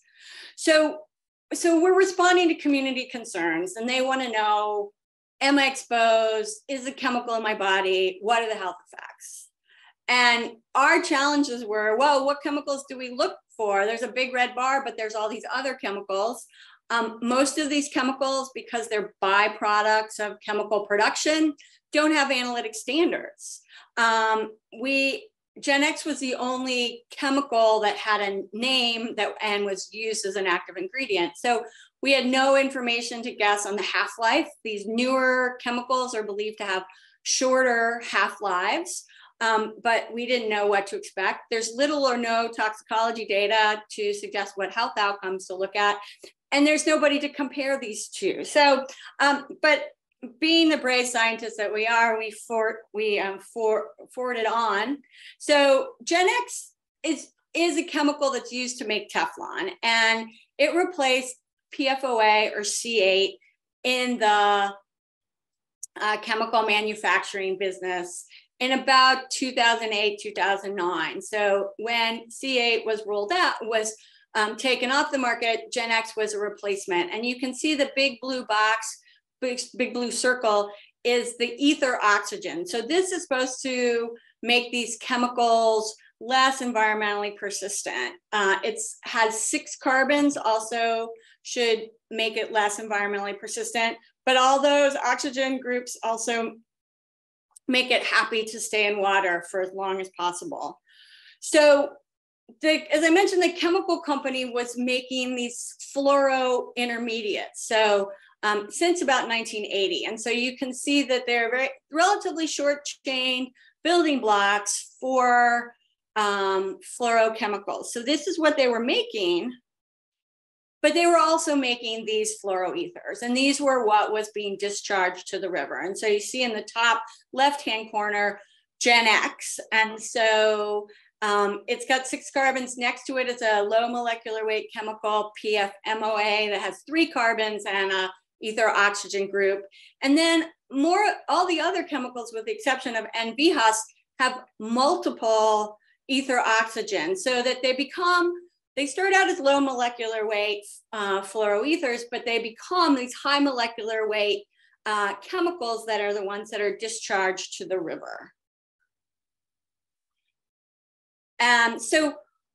So there's two communities in North Carolina who have been impacted by Gen X. The first is in Wilmington, and really the whole lower Cape Fear Basin, because about 250,000 people drink water from the lower Cape Fear. So this includes Brunswick and New Hanover County, but some of Pender and Bladen.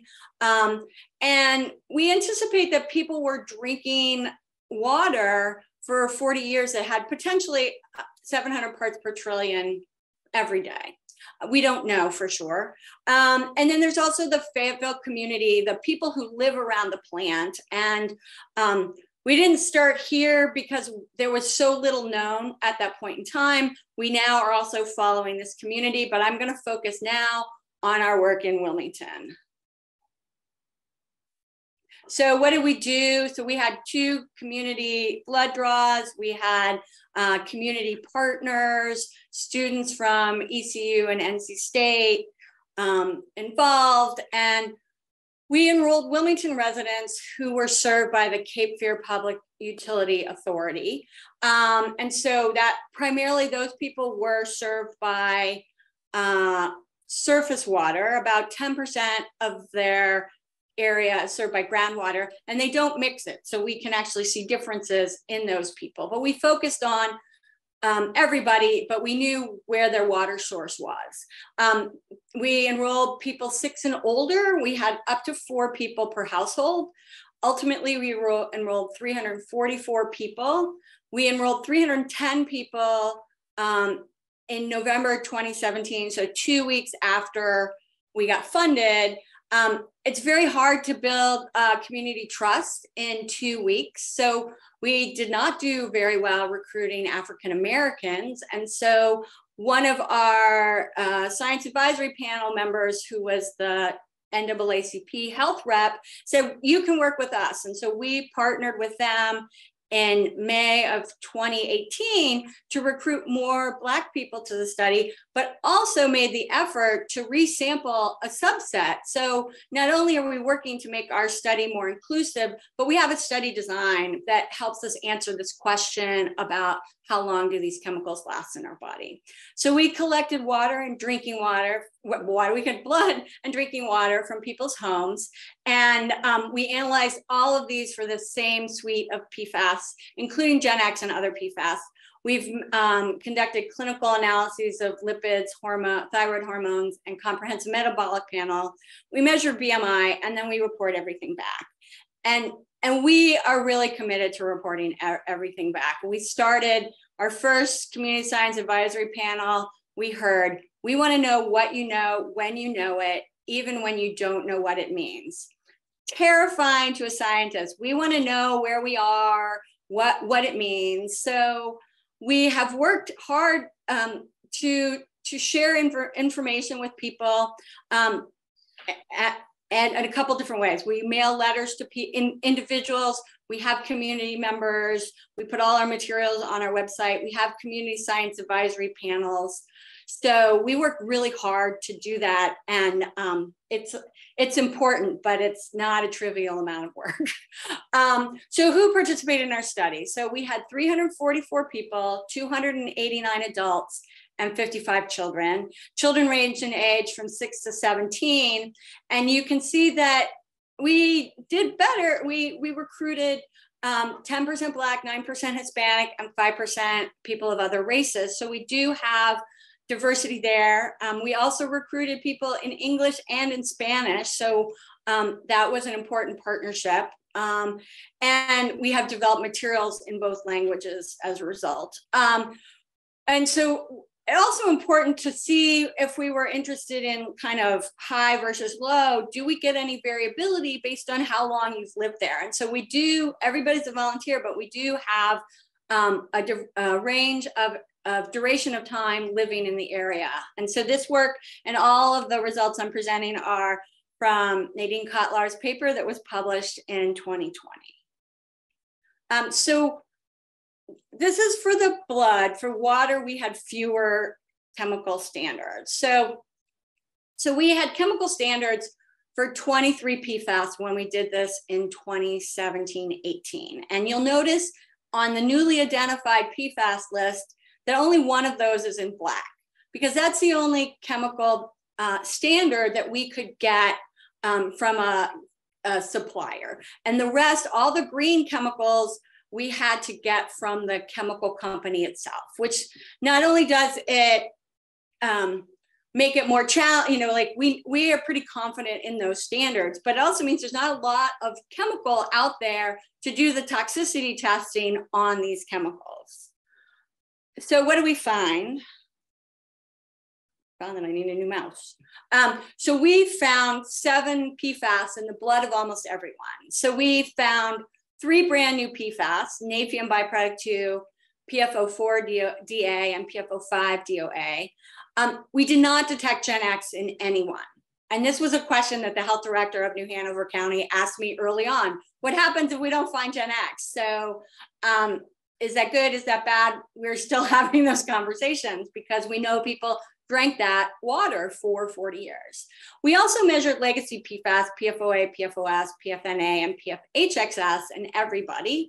But we also identified 3 other brand new chemicals not in everybody, but in some people, PFO3OA and VHAS and HydroEve, which we identified but lacked an analytic standard at this time. We're actually rerunning some of those at this time.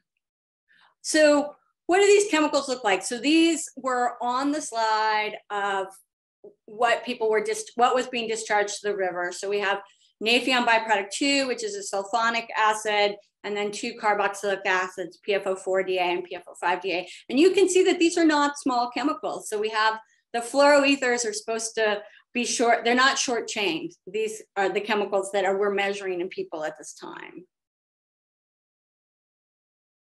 All right, now nothing's working. All right, so, okay, so how much was found? So the concentrations that we measured in people, particularly naphthalene byproduct 2 and PFO4-DA, were of a range that was similar to the values of PFOA. So these concentrations, we see some variability. We would expect that. We have variability in our population, how long they expose, and some people drank surface water. We're working to understand PFO5-DOA at this time. So one of the things we learned from collecting 44 samples twice, 44 people twice, is that the levels of these chemicals dropped pretty dramatically in a 6-month period. So 6 months apart, naphthalene byproduct 2 levels don't drop entirely by half, but close. PFO4-DA drops pretty dramatically in that window, and PFO5-DOA has about the same half-life as naphthalene byproduct 2. So thanks to Chris, who said people like to compare to the NAEHS, because that is what we did. We compared not only the first round of NAEHS, which we would anticipate to be the highest levels in the United States, to the NAEHS that was available at the time that we were doing this work, 2015, 2016. And then we also compare them to the more recent National Academy values.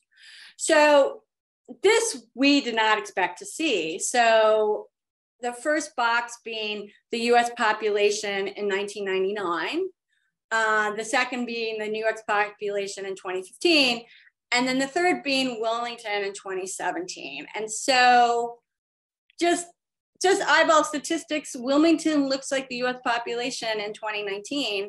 And in 2015, comparing that, the 95th percentile of PFOA exceeded the median value. And so we have more kids in our sample, but we were not expecting that this population was highly exposed to the legacy. But to Daryl's comment earlier is that there's a lot of upstream sources and landfilling of these chemicals. So not only was it PFOA, but also PFHXS, PFNA, PFDA, and PFOS. So there, people are highly exposed. And then when we compare these to what the National Academy panel suggested, over half of our adults exceed 20 nanograms per mil. So half of them are at the highest risk of adverse effects. Most of our children are between the 2 and 20 nanograms per mil, about 90%, and about half the adults are in that range. No person had PFAS below 2, which is not, so only about 8% of NAEHS we would expect. So we have a highly exposed population just for the legacy.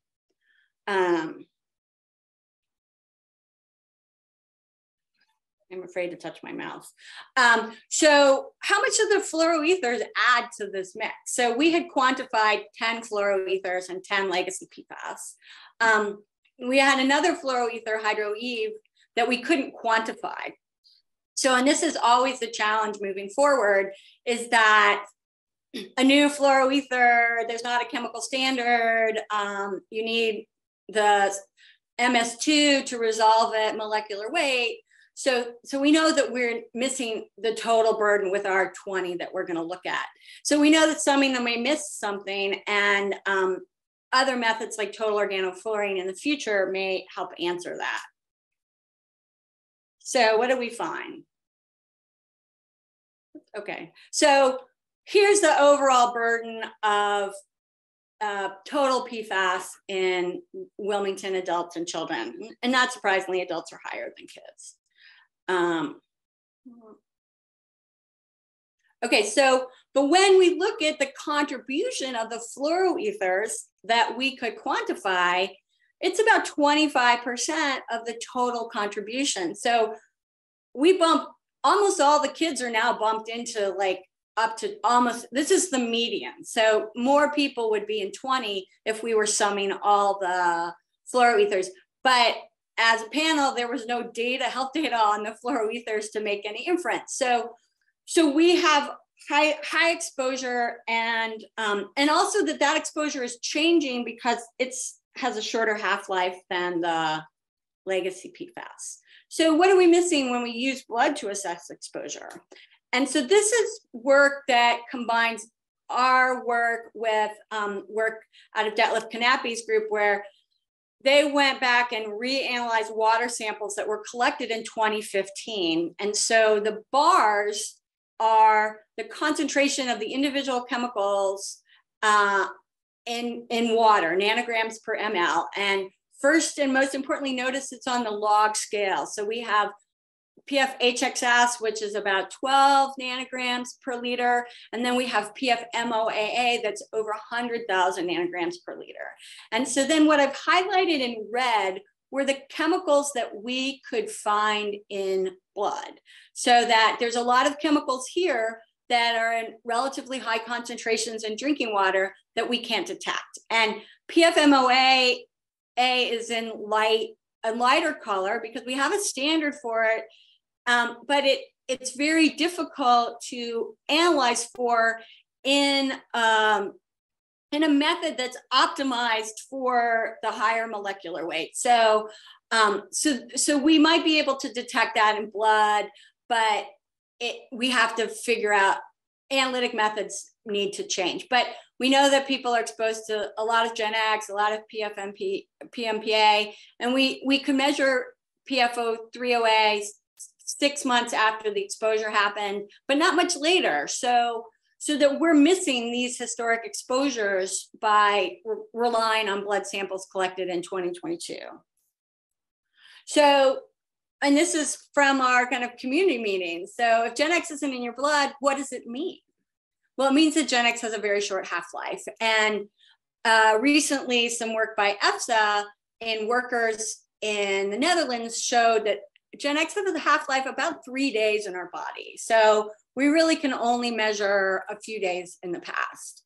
But that doesn't mean there's no risk from past exposures. And I like to use alcohol as an example.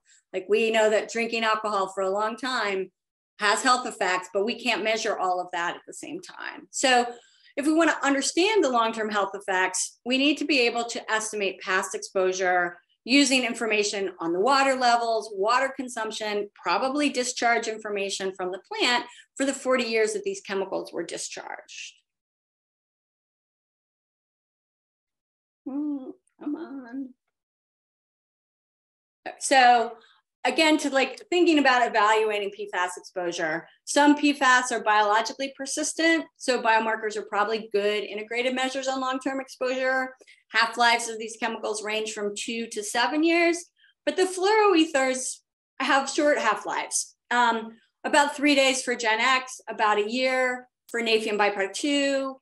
PFHXA, which is a 6-chain, has a shorter half-life than naphthalene biproduct 2, but it's more commonly used, so we can detect that in people.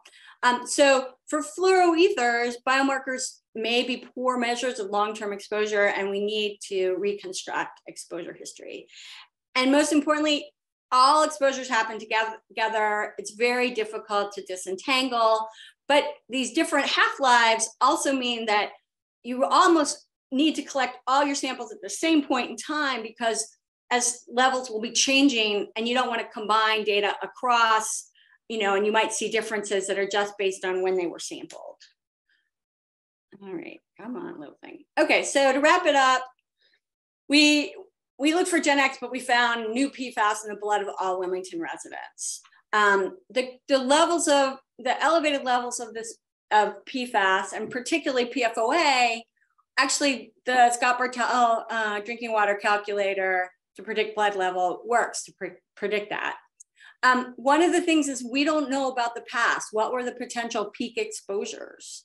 About 25% of the PFAS in blood was related to the new chemicals, and we can't measure or quantify all the new chemicals. So this is an underestimate. So where do we go? So wrapping it up is in 2020, we got funded as part of the NC State Superfund Center, the Center for Environmental and Health Effects of PFAS. And so the Gen X study is growing from an exposure study to a health study. And so we recruited over 1,000 participants in 2020 and 2021. And we include not only the Lower Cape Fear, so we've expanded to Brunswick County so we have Wilmington and Brunswick County, Fayetteville area, the people who live around the plant, as well as Pittsboro, that's upriver of the Chemours facility, but also has the high legacy PFAS. So we're collecting blood twice. We're measuring PFAS. Next month, we're reporting those results back. We're measuring thyroid hormones, and we're also looking at response to COVID and COVID vaccines. Right. All right, and so there's a lot of people involved, and these are just some of them. But those of you who do community work, you can't. There's too many people always to list, and we're funded by not only NAEHS but also the NC Policy Collaboratory. And with that, I'll end. Great. Thanks, Jane. That was fantastic tour de force presentation in 20 minutes. So we also asked another member of the NASEM committee to come and share some wisdom. And so I'm pleased to welcome back to council former member Kevin Elliott from Michigan State, who's going to talk through some of the ethical and social implications of PFAS exposure from the report and then moving forward. So Kevin. All right, fantastic. Can you hear me okay? Yes, we can. All right, fantastic. Well, thank you so much. What I'd like to do in this presentation, let me make sure things are moving forward. Great. Is so first, I'd like to build a lot of these ethical and social issues from the report. So one of the things we did in the report is to develop principles for decision-making under uncertainty. And so I'd like to spend the first part of my presentation talking about that. Then I'd like to just discuss a little bit about the importance of engaging with affected communities, our work with that in the report and thinking about that in future activities. And then spend a little bit of time at the end thinking about some other issues to consider. So here I'm broadening a little bit beyond the report, thinking about some of the issues we want to be thinking about related to defining and categorizing PFAS, some of the obstacles that we face when studying PFAS, and some of the issues we want to be thinking about in terms of providing education for clinicians about occupational and environmental health. So that's where I'm headed. Let me start with principles for decision-making under uncertainty. And so in the statement of task that the committee received, you can see these three key bullet points. And the first was that the committee was asked to develop principles for biological testing and clinical evaluation, given substantial scientific uncertainty about the health effects or the value of such measures. And so, this raises a challenge that I think you all can appreciate, that, often when we're dealing with uncertainty, some folks would argue we may want to avoid acting as soon as we seem to have science about some risks, for fear that maybe the association we seem to be seeing isn't a true one. And so we could end up acting in inappropriate or costly ways. On the other hand, others would argue that, if we wait for more certain evidence, meaningful action will be delayed. And so the committee emphasized that, we face dangers in both directions. When evidence is incomplete, there can be dangers both with taking action and with failing to act. And often there can be a sort of a tendency to prefer to fail to act, but we really need to keep in mind those dangers. And that was something the committee was aware of.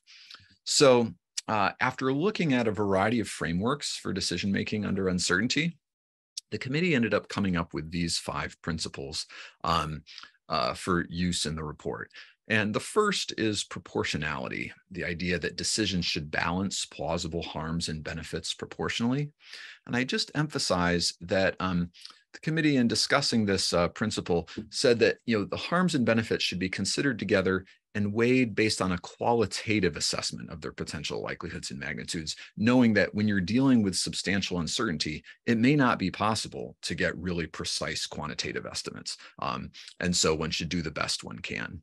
Then a second principle, the report emphasizes the importance of justice. And I appreciated Daryl bringing some of this up already, that decisions should be informed by an emphasis on promoting justice, balancing benefits and harms fairly across the population of at-risk individuals, considering health equity, human rights, and other issues. Then the third principle was autonomy, that decisions should be based on informed decision-making and respect to the values of individuals, that's really important. When you're facing uncertainty, different folks may have different values, different tolerances for making different kinds of decisions, and it's important to respect different people's values. And then fourth, feasibility. One needs to take into account resource availability, but the report emphasizes that in some cases you may identify that there isn't resource availability for certain things, and once you recognize this is a sign that you need to call for more resources. So this doesn't necessarily mean, well, certain actions aren't feasible at this time, so we just give up forever. And then a fifth point is adaptability. It's really important when responding to uncertainty to be able to adapt to new information and not get locked into particular approaches. So those are our big picture principles. And 2 that we especially emphasized were autonomy and justice. So I just want to say a little bit more about those 2. The report says in the clinical setting, these principles tend to converge under the principle of autonomy. So shared informed decision-making between clinicians and patients is sort of the way to incorporate these principles into clinical encounters. And so this really informed one of the key recommendations in the report, 5.2, which said that clinicians should offer PFAS testing to patients likely to have a history of elevated exposure. And then in offering that, clinicians should describe potential benefits and harms of testing, potential clinical consequences, social implications, and limitations of testing, so the patient and clinician can make a shared informed decision.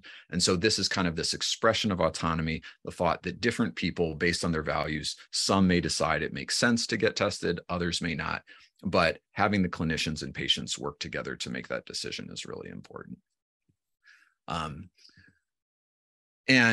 Just an example of the kinds of things that, the report suggested that clinicians could discuss with patients to help them make that decision, this list of potential harms and potential benefits, so they can decide based on their values how to weigh those considerations.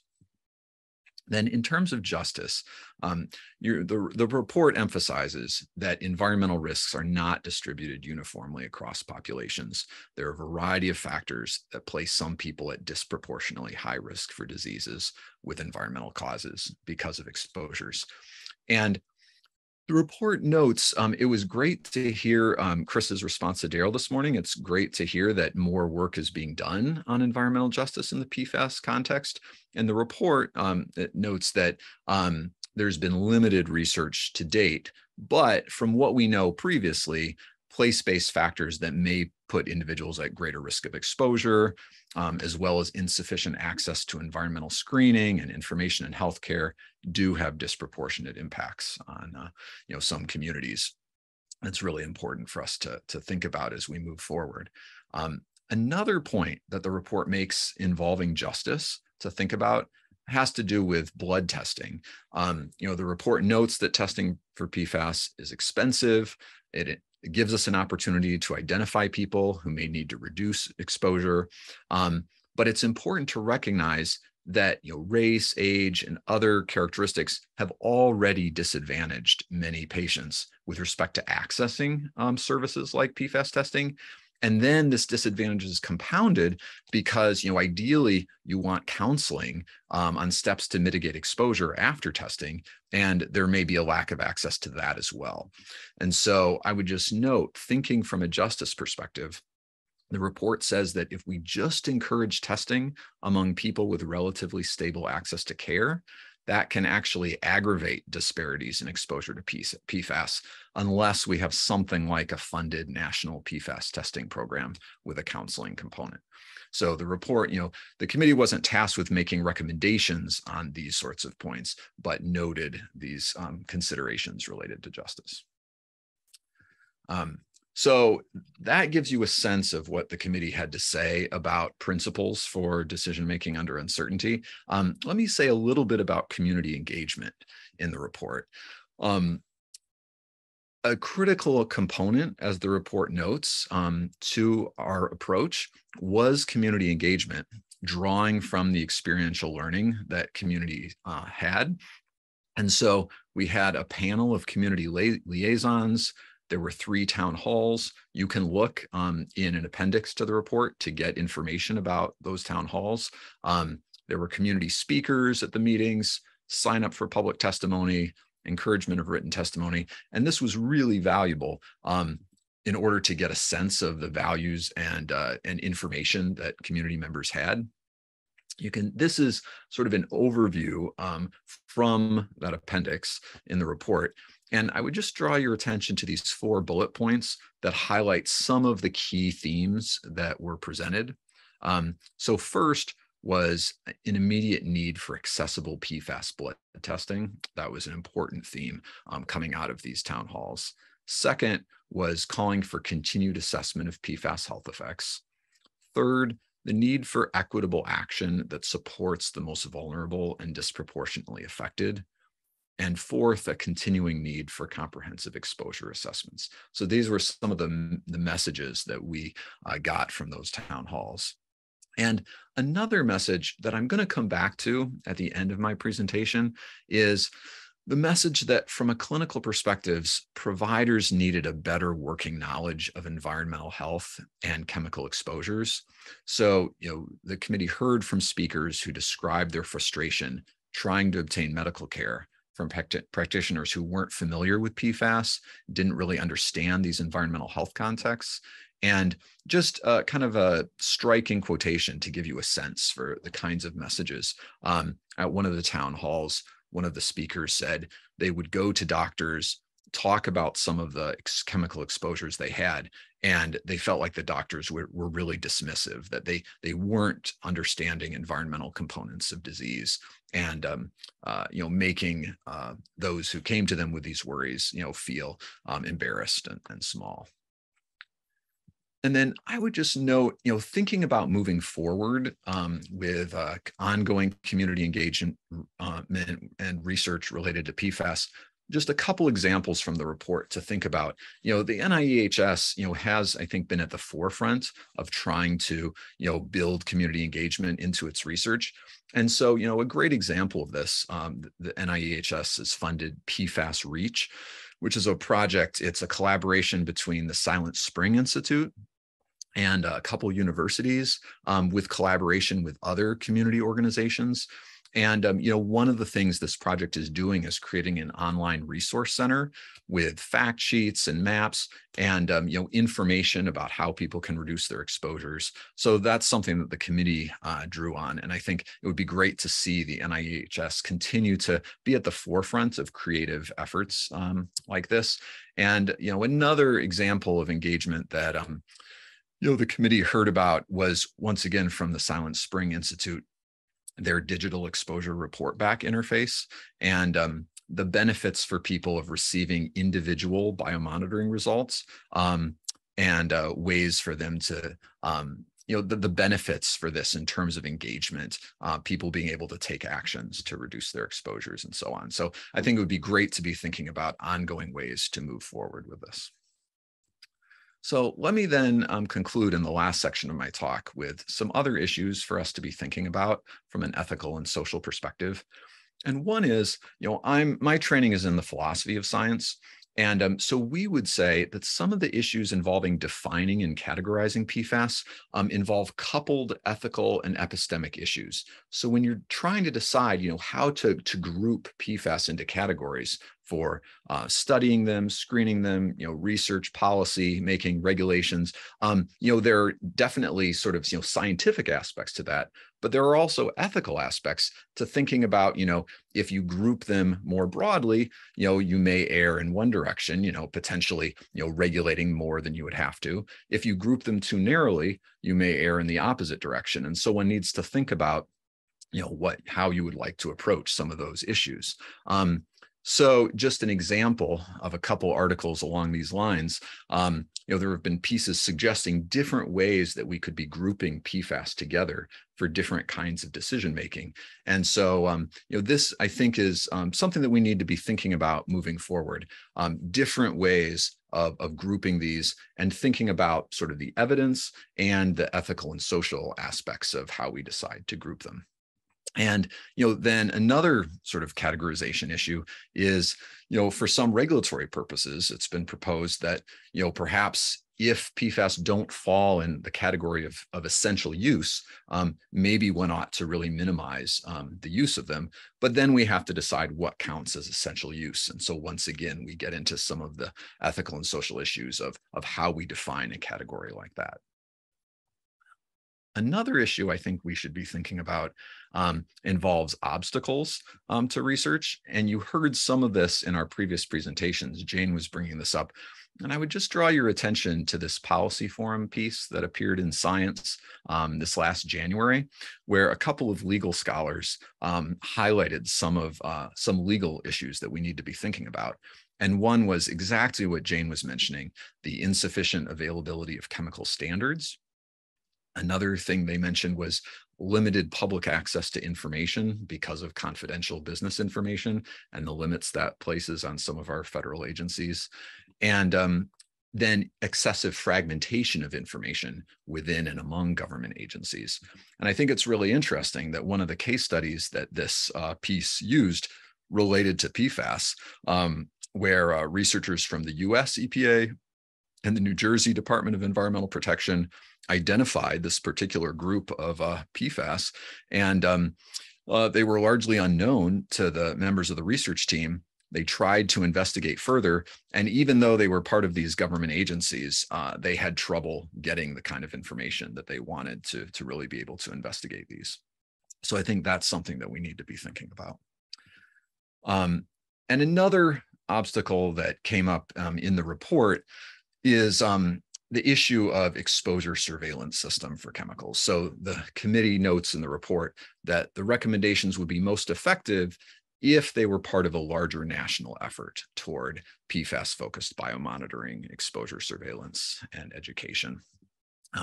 And this ties to one of the recommendations in the report that we could make some progress if laboratories that are conducting PFAS testing reported the results to state public health authorities. And then perhaps that information could be linked with the CDC's Environmental Public Health Tracking Network. So some things to be thinking about in that regard. And then my last point comes back to what we heard from some of those community members involving medical education. So the report noted that from a clinical perspective, providers need a better working knowledge of environmental health and chemical exposures. And the report refers back to an earlier report back in 1991, where the Institute of Medicine said that at all levels of medical education, from undergraduate to continuing education programs, there was limited training in occupational and environmental medicine, and said that this really needs to be improved. And our report refers to this study, finding that there continue to be issues in this regard. And we're seeing in the case of PFAS how community members are frustrated going to their clinicians and not having responsiveness to some of these environmental health issues. So that brings me to the end. I've tried to kind of give you a sense of our thoughts about the ethical issues involved in decision-making under uncertainty, some of the key principles that we talked about. I think we should keep thinking about issues of community engagement and how to do this really effectively and creatively going forward. And I think we can be thinking about sort of these epistemic and ethical issues involved in how we define and categorize these substances, how we can get beyond some of the obstacles that we face with these studies, and thinking about ways of contributing to better education for the medical community.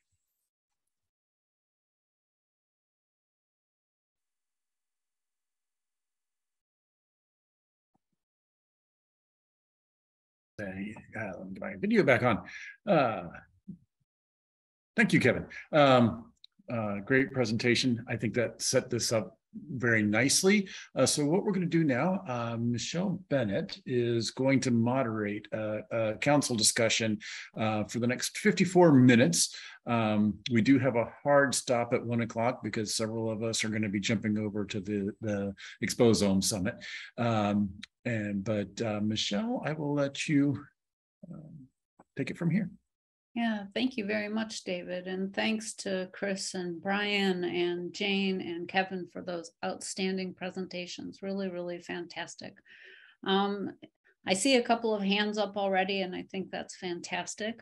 And in order to sort of set the stage for our discussion over the next hour, I also wanted to capture a few of the things that you've heard about over the last couple of hours.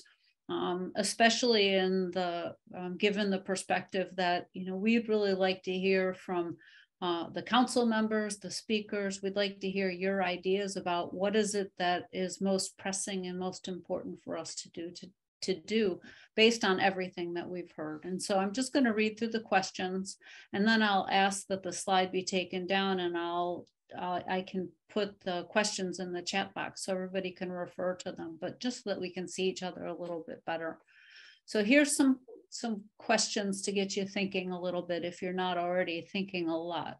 Of the challenges that you've heard about today, for example, the need for better exposure surveillance, the lack of chemical standards, fragmentation of information among government agencies, which are the most pressing issues, and what approaches are most promising for addressing them? What scientific investments today will have the most return tomorrow in helping our public stakeholders? And we've talked a lot about community engagement. How can we improve exposure reconstruction, recognizing that we don't know the full extent of PFAS exposures in the United States, let alone, it sounds like, what all of the PFAS chemicals are, their persistence, or what cumulative exposure looks like. In what ways can toxicology and computational biology help us bridge the gaps with what's being observed in epidemiologic studies? And what role, if any, does NAEHS or the broader NIH have in better educating clinicians about environmental and occupational health? So I let you think about that a little bit while we go to Lynn, who has her hand up. Thank you so much for that. And I'm going to start with your last question, but I have another comment as well. And that is, I can't agree more with the last speaker about the lack of preparation by clinicians to be able to address issues like PFAS. And this is something that many of us have spent big chunks of our entire careers on. And it's just true that medical education provides very little in the way of knowledge or preparation for environmental health practice, period, or occupational health practice even. And there have been times in history when far more focus was given by the NIEHS, ATSDR, NIOSH, and others on attempting to provide more education. The problem is you can try to load it into medical school curriculum, but most practitioners graduated years ago. And so you kind of have to hit everybody. But I would also say that, it's an ethical problem that people can't get their individual situation evaluated by an individual physician, but it's also an ethical problem that I don't think that we have a standardized, reliable clinical test to use. I think it's, I mean, I'm having a little bit of problems, and I've read through the National Academies report, but just wondering if you had a physician on the committee that you can't get reliable information just by going willy-nilly to labs and asking them to do analytics. I mean, these are extremely important results for people. And I have been in way too many situations in my past life when I used to actually be in the practice of public health and environmental health, where erroneous and incorrect lab results were driving individual and community and other decisions, and which turned out to be, and it's very unethical to do that. It's very unethical to do that. A level that somebody reported me when I worked for the state, which would have been lethal if the person had that level, would have been lethal, certainly lethal. And people get all kinds of results from crummy labs. So I do think it's important, but I think there's a whole infrastructure that has to be built up. I mean, we need more chemistry. Gary's going to agree with that. We don't have enough capacity to do these things, but we need it to be implemented in a way that there's some validation, whether through CLIA or the states that have those processes, and that clinicians, know how to, or somebody is there to counsel people and know how to interpret the results of it.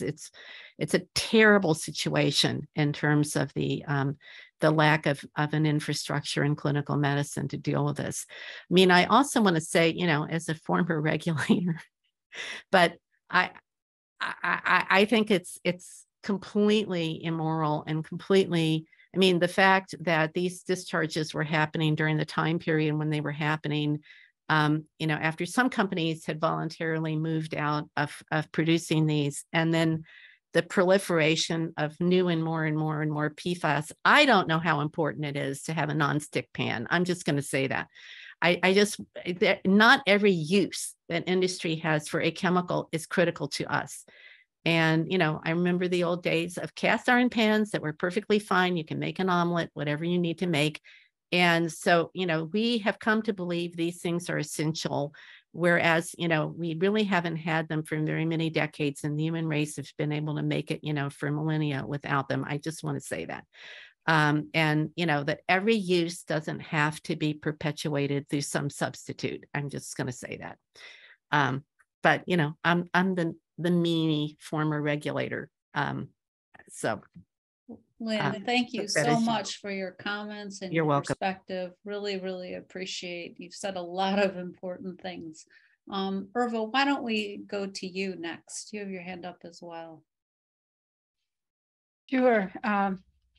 Yeah, I just want to just mention that this issue of the clinician dismissiveness, I mean, I agree with you, Lynn, that that there aren't a lot of choices of what can the clinician do, but the sort of absolute ignorance, not by any fault of the clinicians themselves, but our entire medical education has just, pushed environmental and occupational exposures so far into the margins.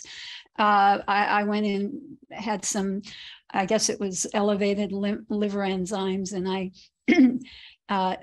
my provider, decided to do a bunch of tests, and I suggested to her that there was something in particular in my home that I thought might have contributed to it, which was a short-lived potential big exposure. Not PFAS, but actually I think it was BPA or something.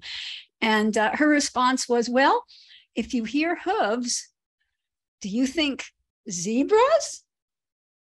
Or do you think horses? It was like, there was just no getting through to her. But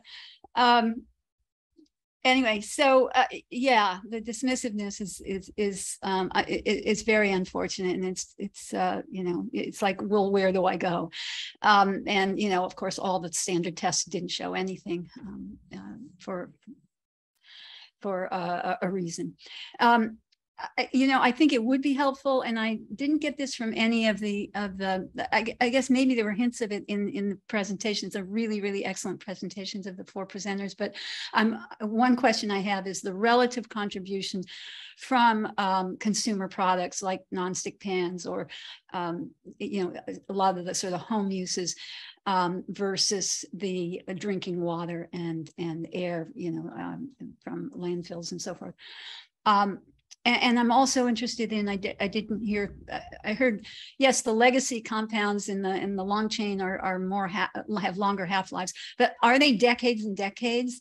And I ask that because, I'm seeing things in family members that I can't quite explain. And I'm wondering if it dates back to, things in our household from really 3-4 decades ago. Is that possible or not? And then the last thing I just want to say, after yesterday's discussion about the Superfund program, I went to their website, and I was looking at a lot of the things that are being done, including mediation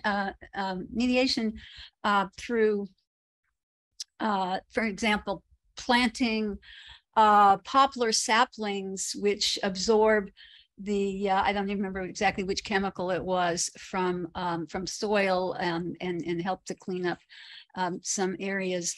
And is there research going on right now for medical interventions where people can actually get rid of their body burdens of the longer lived PFAS compounds? So those are my questions, and thanks very much though for all of those presentations. I really have a better appreciation of this issue now. Thank you very much, Irva. Yeah, Jane, I was going to say, I think there are a couple of follow-ups maybe from both Lynn and Irva's questions. Jane, I think certainly for you, and I'm wondering, Kevin, if you wanted to make a response too as well, given the comments that have been made about the clinician education. So we're doing a study in Bladen County, which is the poorest county in North Carolina. And so we're about ready to share our results. And it's exciting that we can do it in the context of the National Academy report. But the health director of Bladen County is like, these people, there are no physicians here. How are you going to do this? And so I think it's a real challenge, is that we're working with the state and local health departments to figure out how to communicate, getting information out. And I think that's a gap that, NAEHS potentially could help, or ATSCR help really do that training and even where to go. So that's one. The half-life, we actually have done a lot of work on half-life, Irva, and so the half-lives of these chemicals could be like 2 to 7 years mostly. So not DDT length, but since exposure has been relatively constant for such a long period of time, that's why they still persist. So we've been trying to figure out ways that we can model half-lives given what we know about the chemical consistency, so that we could make inferences about the future. But and I'd be interested to see how the ATSDR modeling to back calculate fits in with all of that. So relative contribution is a really interesting challenge, because like where I'm working, it was all the water. And so like pizza boxes aren't super important. And we have a paper under review where we worked with the people in Colorado who also have a time sensitive R21. And we tried to use various source apportionment models to see if we could get fingerprints. And we could see distinct fingerprints in our sample that related to both fluoroether was one and legacy were another. And then in Colorado, they could break out AFFF from other things. But then when we applied the same methods to NHANES, we didn't see that. And so I think NHANES is a good background level, but I think to really figure out the relative contributions it really depends on, I mean, if you're in a highly exposed area, the relative contributions of other things are less important. But one of the things we don't know now, and is the advice is like, well, don't drink the water, but you can shower in it. And is that really valid? So more things to chew on, less answers. Thank you, Jane. And thanks. Yeah, go ahead, Kevin. I'll just be really quick. I appreciated your affirmation that these issues of medical education are important to address. I would just note, I appreciate Liam put a comment in the chat about some of the things that NAEHS is doing. It sounds really interesting. They're pediatric and reproductive environmental health scholars. But, one thing that strikes me is that may be really great education for a small number of people. I'm really curious, how to provide the kind of incentives for kind of broadly based education.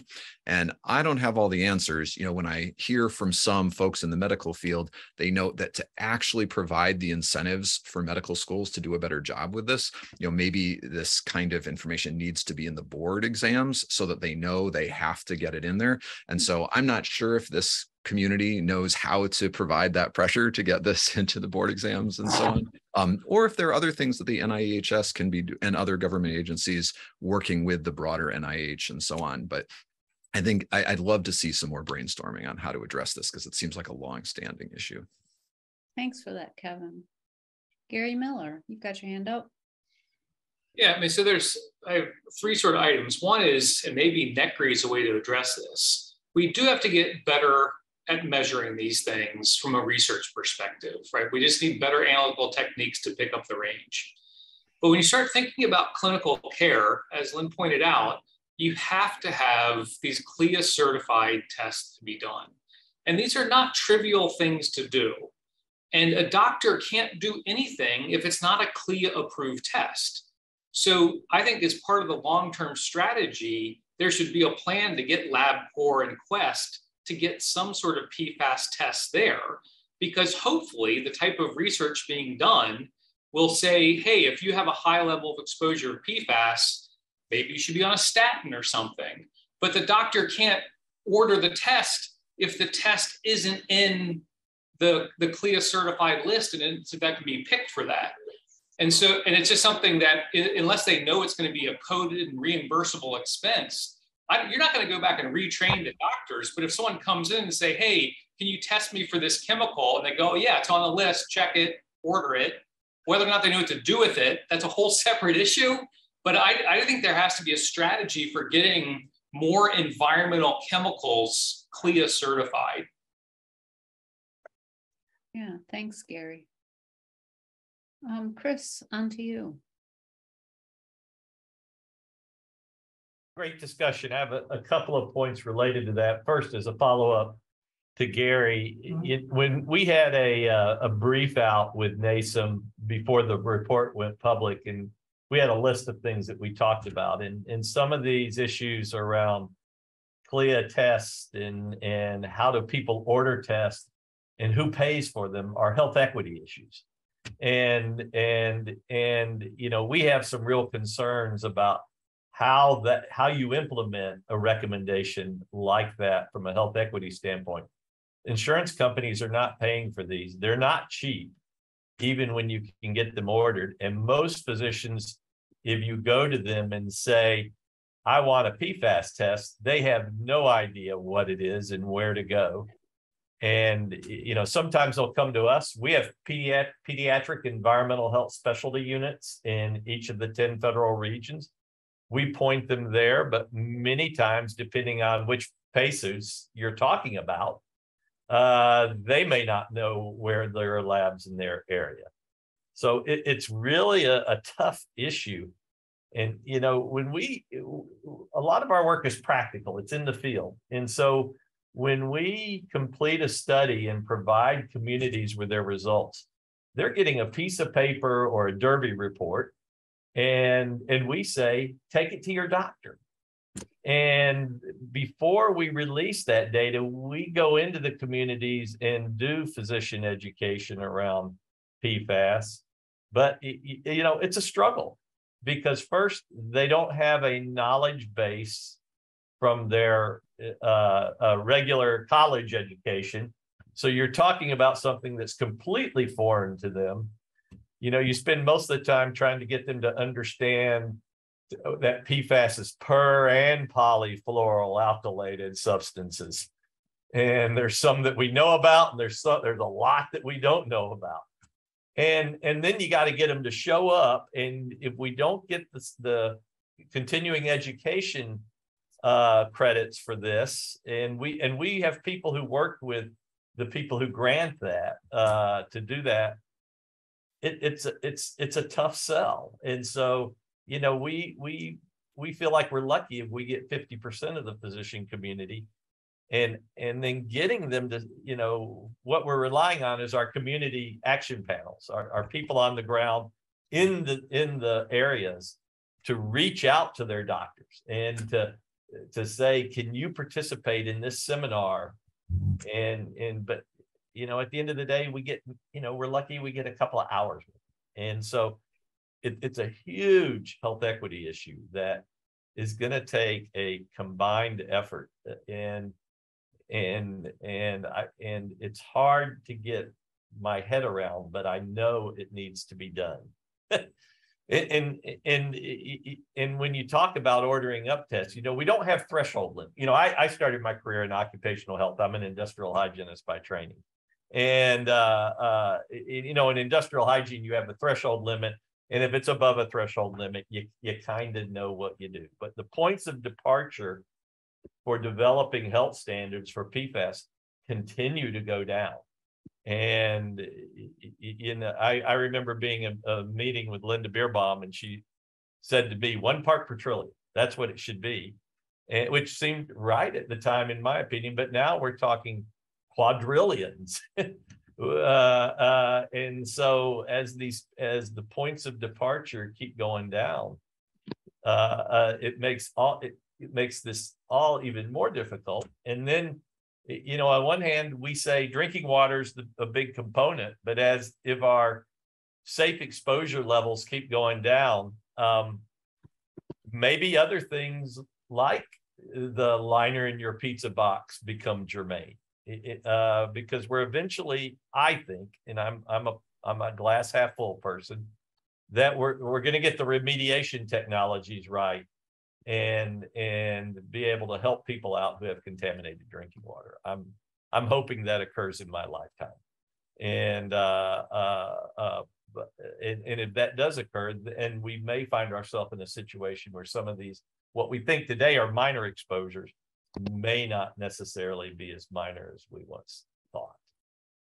Well, thanks for those additional thoughts, Chris. I felt like all of this was enormously complex, and now I'm thinking you just added a few dimensions to that. So, Rick, you've got a question or a comment. Yeah, just a quick comment, and I'm going to direct it at Chris. In your presentation, you know, at ATSDR, you look at places like the NIH, you know, the DTT, you know, EPA, other places for knowledge. I mean, this is a highly complex problem with so many different facets. You know, we have JEEP and we have all these different organizations. Everyone's stepping forward to organize it, but are we tripping over each other, or are we actually organizing things centrally? But the one thing I noticed that you never mentioned the NTP.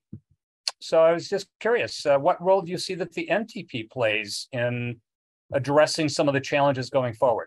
Yeah, so we work closely with the NTP at ATSDR, and you know, Bill Sabulis, who's still with us after years, still is, and Pat Bricey, my boss, are still engaged with them, and we have constant communication as to how we can use each other to better push this forward.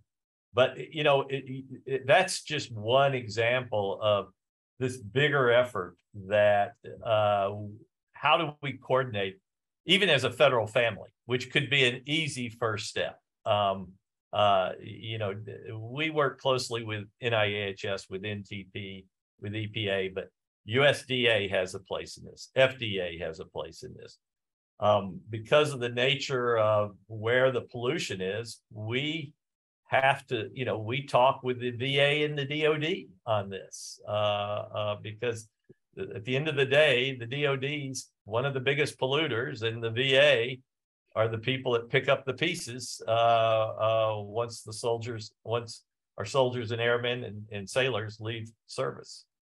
But we are tripping over. I think we are tripping over each other. And you know, in the prior administration, OMB tried to take a role of bringing everybody together to coordinate as a federal family, and I see Lynn laughing because it was laughable. And it's we talk. I'll give you my opinion, and because this is a passion for me. We talk at each other and not with each other. It reminds me many times of my teenage kids when they were teenagers.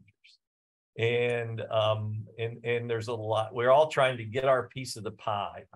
And again, this is not ATSDR speaking, this is Chris Reddy speaking, but we're all trying to get our piece of the pie and hold on to it and promote our programs, when we should really, to your point, Rick, and it's a great point, we should really be coming together. You know, if you guys are looking at PFAS 2.0 and we're looking at PFAS 2.0, why don't we look at it together? I think there'd be much more power in that than us individually doing. You know, Chris, great. Thanks for those comments. And just stay tuned. We have to do a better job coordinating things amongst federal agencies. And actually, as the director of the NTP, I'm going to be stepping in and being more proactive on this. We have an executive committee for the NTP that has represent you and others representatives from different federal agencies, but I mean, there are no specific projects that are quote NTP projects that go across multiple federal agencies dealing with some of the pressing issues with PFAS. We got to fix that. Happy to engage. Happy to. Daryl, I think this brings us to you. You're on mute, Daryl. Quite often am on mute. Oh. Whether I want to be or not. Right. Yeah. Great talks. Just wanted to make a little point with regard to Brian's comments and his question. And it brings me back to Phil Landrigan's opening comments last month at the Academy's workshop, Children's Environmental Health, where he put forth the proposition that, hey, we can't just sit around and do nothing anymore. And Brian asked the question as it relates to should we do anything? Yes, from a DTT's perspective. And I think that that's relevant. And I think that the question, because this is a snowball going downhill right now as it relates to these PFAS compounds. And even more importantly, their interaction with the disinfectant-related byproducts that are produced, at the water treatment facilities. So if you have a concentration gradient going downhill from a point source, that then breaches, for an example, an inlet at a water treatment facility, and then you have these disinfectant byproducts and PFAS compounds mixing and getting into the drinking water supply of a municipality, then that's a case and a formula for disaster. And that's what's going on right now in America, in several places. And so Gary, yes, we have labs that are clear certified. And in these communities, primarily federally qualified health centers are there. These individuals are seeking their services at a federally qualified health center. And so I think that's something and somewhere where we can look to for that regulation that you're speaking of. But all in all, there are so many social and ethical issues that are at the forefront now with respect to the compounds that we just discussed. And so I would hope that we'd be able to address them in short order. Thank you. Rick, you were there. Yeah, Rick was there, I think, on that conference. Or was that New York? I can't remember now. Yeah. I think it was. That was the Mount Sinai conference. Yeah, that we also brought it up there as well. Yep. Yeah. Yeah, I remember it when you brought it up there. Mm-hmm. Yeah. Thanks. Thank you, Daryl. Trevor. So I'd like to make about three different points. The first point I'd like to make is reinforce what's already been said about the lack of medical education when it comes to environmental health and occupational health. And rather than retrace all of that, the ideas I have would be that maybe, first of all, NIOSH and NAEHS could work together on new training programs in this area. Second, NAEHS or NIH itself could take a leadership role in actually influencing the American Association of Medical Colleges to actually inform them about the need to have education in this area, in the hopes that by influencing AAMC, we could affect the medical licensing exam and the boards. And with the long-term goal to be able to take effective exposure histories of individuals. If we could take effective exposure histories and actually have them part of the electronic health record, we have an enormous inroad into the Exposomics initiative that NAEHS and other ICs want to implement. My other point is, I think that what I'm hearing is that we have some challenges when it comes to exposomics. The first challenge is, if you take a subject like PFAS, we've heard today that the number of chemicals keep growing. So it provides an analytical challenge just to measure these compounds alone, let alone the entire exposome when it comes to chemical exposure. So it's a challenge for us. The second challenge that I picked up on is the issue of health equity. If we are able to actually provide or ways of measuring the exposome, are we going to actually make health inequities even greater because it comes to the expense of doing this and who will have access? So I think they're all the points I would like to make. Thank you very much, Trevor. All very important points. Given the points you just made, I'm just curious, David, if there's anything you wanted to say in response to some of his comments, or should I just keep going? I think let's keep going. I have a lot of thoughts in my head, but okay. Yeah, we want to hear from council members. Great. Okay. Thank you again, Trevor. Janet, got your hand up. David, does that mean I shouldn't speak up?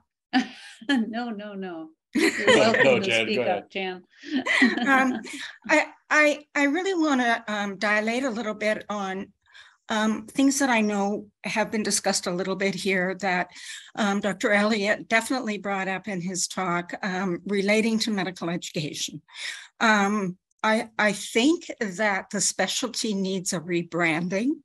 I think that the idea of occupational brings this into a whole different level than environment. And I don't know if they should be separated, or maybe we take the occupational out of the specialty, because I think that as somebody growing up in medicine and being in medicine forever, occupational medicine for me means insurance physicals for back pain. And, you know, I don't mean to offend, I'm just sort of telling you that I don't think that the environment piece of that has really gotten out there. I also think that there are ways in which professional societies can be leveraged, because they're often the ones that know how to work within that clinical environment of changing diagnostic codes, of thinking about testing, about bringing together various different experts in the field to standardize testing, including the CDC and including people that come from here. So I think that there really is a lot that can be done. Definitely AAMC. And then working with ABIM, which is the Internal Medicine Accrediting Board, and similar pediatric boards. There is a way forward. It's not going to happen quickly, but I think that we are at a point where if we really believe that the environment is important to our health, we really need to have a concerted effort to think about that. Anyway, I'd appreciate any feedback that you might have on those ideas. Yeah, thanks a lot, Jan, for adding to that. I think a plan is starting to form here based on some of the comments that have been made, which is pretty exciting. Chris, can I just check in with Kevin for a second? Because Kevin, I saw your hand up and then it go down. Was there something you wanted to add or say? Yeah, I just really, well, so I really appreciate everybody's ideas about the issue of medical education. I think it would be exciting to explore some of these things, but I just wanted to amplify one of the points Trevor made about health equity, because I think that's another issue that personally I'm especially concerned about. You know, these kinds of tests for PFAS are not cheap. And, you know, there's still complexities as to how often, you know, health insurance will cover the people who don't have health insurance, reaching those who may not have regular access to a primary care, you know, clinician. And so, you know, I don't know if this is the right group to solve these problems, but I just want to highlight those that I really do think they're important. Ethical and social issues that we need to be thinking about that partly went beyond the scope of this report, but that I think are really important to be thinking about. Yeah, terrific, Kevin. Thank you. Chris, on to you.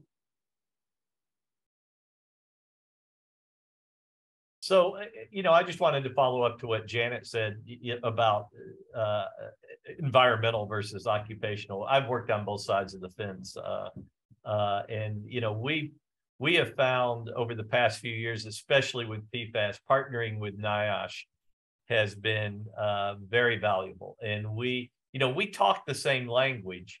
You know, wherever they say occupational, you could add in environmental, and it's just, you know, you're talking the same language. And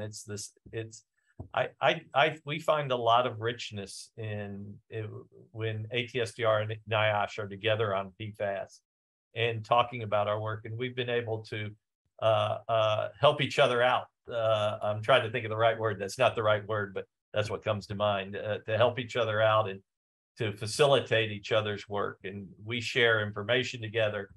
And you know, I've had a couple of situations where I've been in meetings where people know that I used to work at NAEHS, and they'll say, will you represent NAEHS in this? And I usually say no, because I think, why don't you just have them come to the table, because that whole side is important too, and we've got to include that in the discussions. Yeah, thanks, Chris. Rick, did you want to follow up on that? Well, just a quick comment here about education. I mean, I think, as most of you know, I've been working hard just trying to bring greater consciousness to, you know, the IC directors across the NIH and other parts of the biomedical research enterprise that environmental exposures can affect health. It's just, I haven't heard Tony Fauci once actually go out and to comment that the differential responses to SARS-CoV-2 may be related to environmental exposures.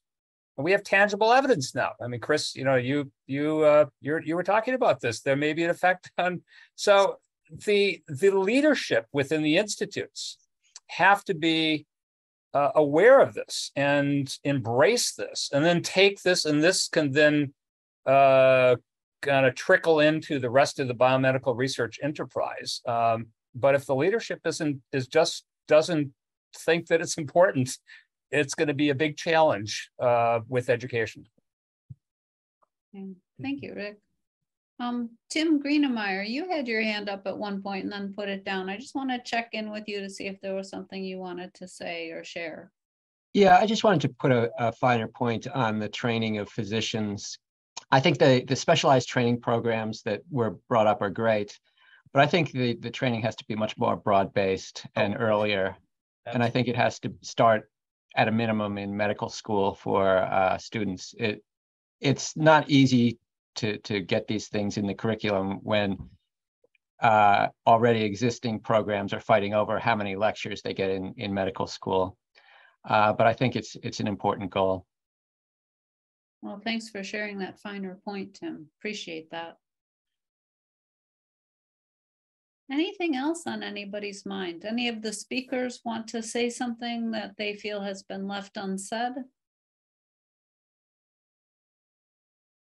Well, I think one of the things that I think about and kind of the equity issues is that we know that everybody in the Cape Fear Basin is at high risk of being highly exposed. And do we need to recommend testing all those people for PFAS, or should we just move them into the healthcare model? And I think ultimately we're going to be more effective if we can have better predictive models like, oh, if you've lived here, you're more likely and you should get your thyroid tested. Because I think ultimately to implement, I mean, there's not enough labs to test everybody who would fall into the exposed category. So I don't think that we should wait for that. Thank you, Jane.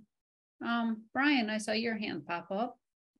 Thanks, Michelle. I in listening to this conversation, it just builds, as you noted earlier, builds on the layers of how much complexity there is in this challenge, and it brings to mind the comment, the adage that is often attributed to Einstein: if I had an hour, I'd spend 55 minutes defining the problem.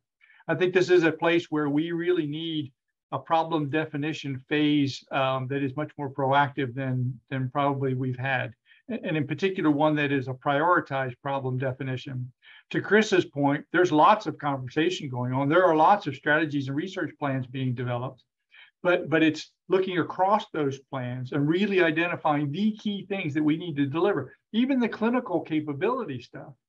At the end of the day, even if you develop the test and train the clinicians what to do with that information, is still a pretty significant gap. If you look at the NAEHS report, most of the recommendations were pretty much aligned with common medical practice today. They were not specifically driven by exposure levels. They are things that are already being done. You just pay particular attention to them because they are relevant to this particular problem. So I really think we as a community need to have some significant focus on problem definition and prioritization, and then ultimately determine who's going to solve some of those parts of the problem. Thanks for that, Brian. Lynn, your hand's up. Yes, I mean, I was going to suggest that this issue could be the perfect issue to really put the mission of the National Toxicology Program to the test. Rick mentioned that earlier, Dr. Wojcik. We have heard not only about exposures in communities, but also, exposures related to consumer products, food-related exposures, food packaging, food surfaces, FDA, and I know FDA has a representative who's observing this, but certainly has a role.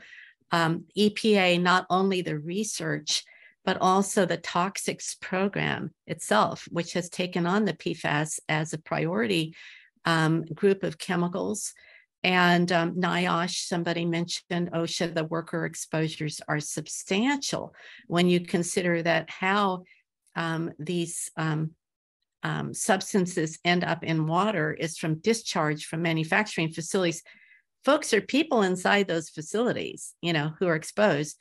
And there are people who are involved with taking those chemicals that are manufactured and turning them into other products. They don't come off the chemical production line as Teflon.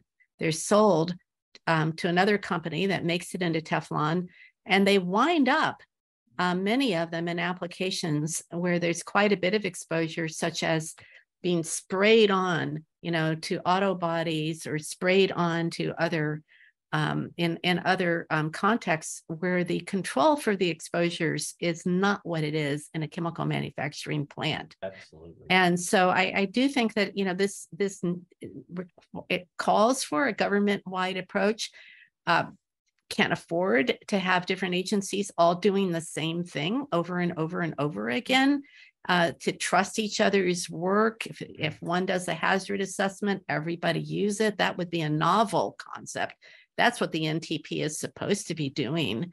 And to really see if the government can actually coordinate effectively, given the magnitude of this. And I go back to the EPA. It has authorities that it could use when it comes to the newer ones that are coming on the market to serve as substitutes, and any way possible that it can do that, rather than the way that is investigated is through it's already in people's drinking water and in their bodies. That is not the way to manage new chemicals. I've said enough, but I think it's an opportunity, and I hope that the government can make that work. And I realize we're just advising the research at the NIEHS and not the NTP itself, but perhaps this could be taken, Rick, to your advisory committee for the NTP to think about this. Thank you very much, Lynn. I saw Chris up there with his hand up for a while and then he disappeared. Chris, yeah, Lynn and Brian made the exact same point I was going to make, so I'm not going to pile on. Okay, sounds fine. Any last comments or questions anybody has before I turn it back to David? Oh, here, Kevin, go ahead. Just one other point I might make from my more philosophical perspective is that, it just strikes me that you have so many chemicals in this class that, there's always the temptation, I feel like, to try to really drill down and get, detailed information so we can make really good decisions. But just back to the issue of uncertainty, it seems like we have so many chemicals here we're dealing with that we really need to be exploring ways of grouping them, trying to get, sort of knowledge so that we can handle things in, rather than at an individual chemical level. And so I just love to see further exploration of that. It may not provide, we may not always be able to get the precise scientific information we'd like, but it could really help with quicker decision making when we're dealing with uncertainty and trying to protect people. Thank you, Kevin. Thanks for that last word. David, let me pass it back to you. Thank you, Michelle. I'm just going to take the ball for a second and thank everybody for their engagement in this conversation, in today's discussion, and also yesterday. And then I'm going to pass the ball back over to Rick as our formal chair to close things out. Okay, terrific. Well, thanks, David. And I will take my virtual gavel. But before I do that, I want to thank everyone who has been actively involved in preparing for the a very successful council. Actually using the Victor McCusick used to say it, the summer courses at the Jackson Laboratory, the best yet. And I think that's another example. The council this time around was really insightful, and I really appreciate that. And it's great to get comments, for example, from Lynn Goldman. But I will take these comments back to the Executive Committee of the National Toxicology Program. So thanks to everyone, and thanks especially to the council members who it takes a lot of time and effort to engage, not only to spend time with us, but to prepare for these meetings. And so, David, anyone else that we need to just openly thank? Of course, we have Nathan Michener and all of his colleagues that make it possible for us to do this virtually. And Liz McDare, who always provides fabulous preparation and materials to keep us all working in sync with each other. Anyone else specifically we should be noting? And of course, Pat Maston, I'm just looking across the Zoom here. Yeah, Pat has been the mastermind behind keeping, putting together the agendas and, getting everything prepped up so that we have productive meetings. But David, anything else that I'm missing? Yeah, I think the only other specific person to call out is Rose, but really, I mean, it takes a village, you know, and so, you know, everybody in DERT and the staff in your office have a role that they are playing in getting this done. So we recognize all of their contributions, but there's too many people to call out by name. Okay. Well, with that, I will take my virtual gavel and bang, bang, bang. And this council session is now formally adjourned.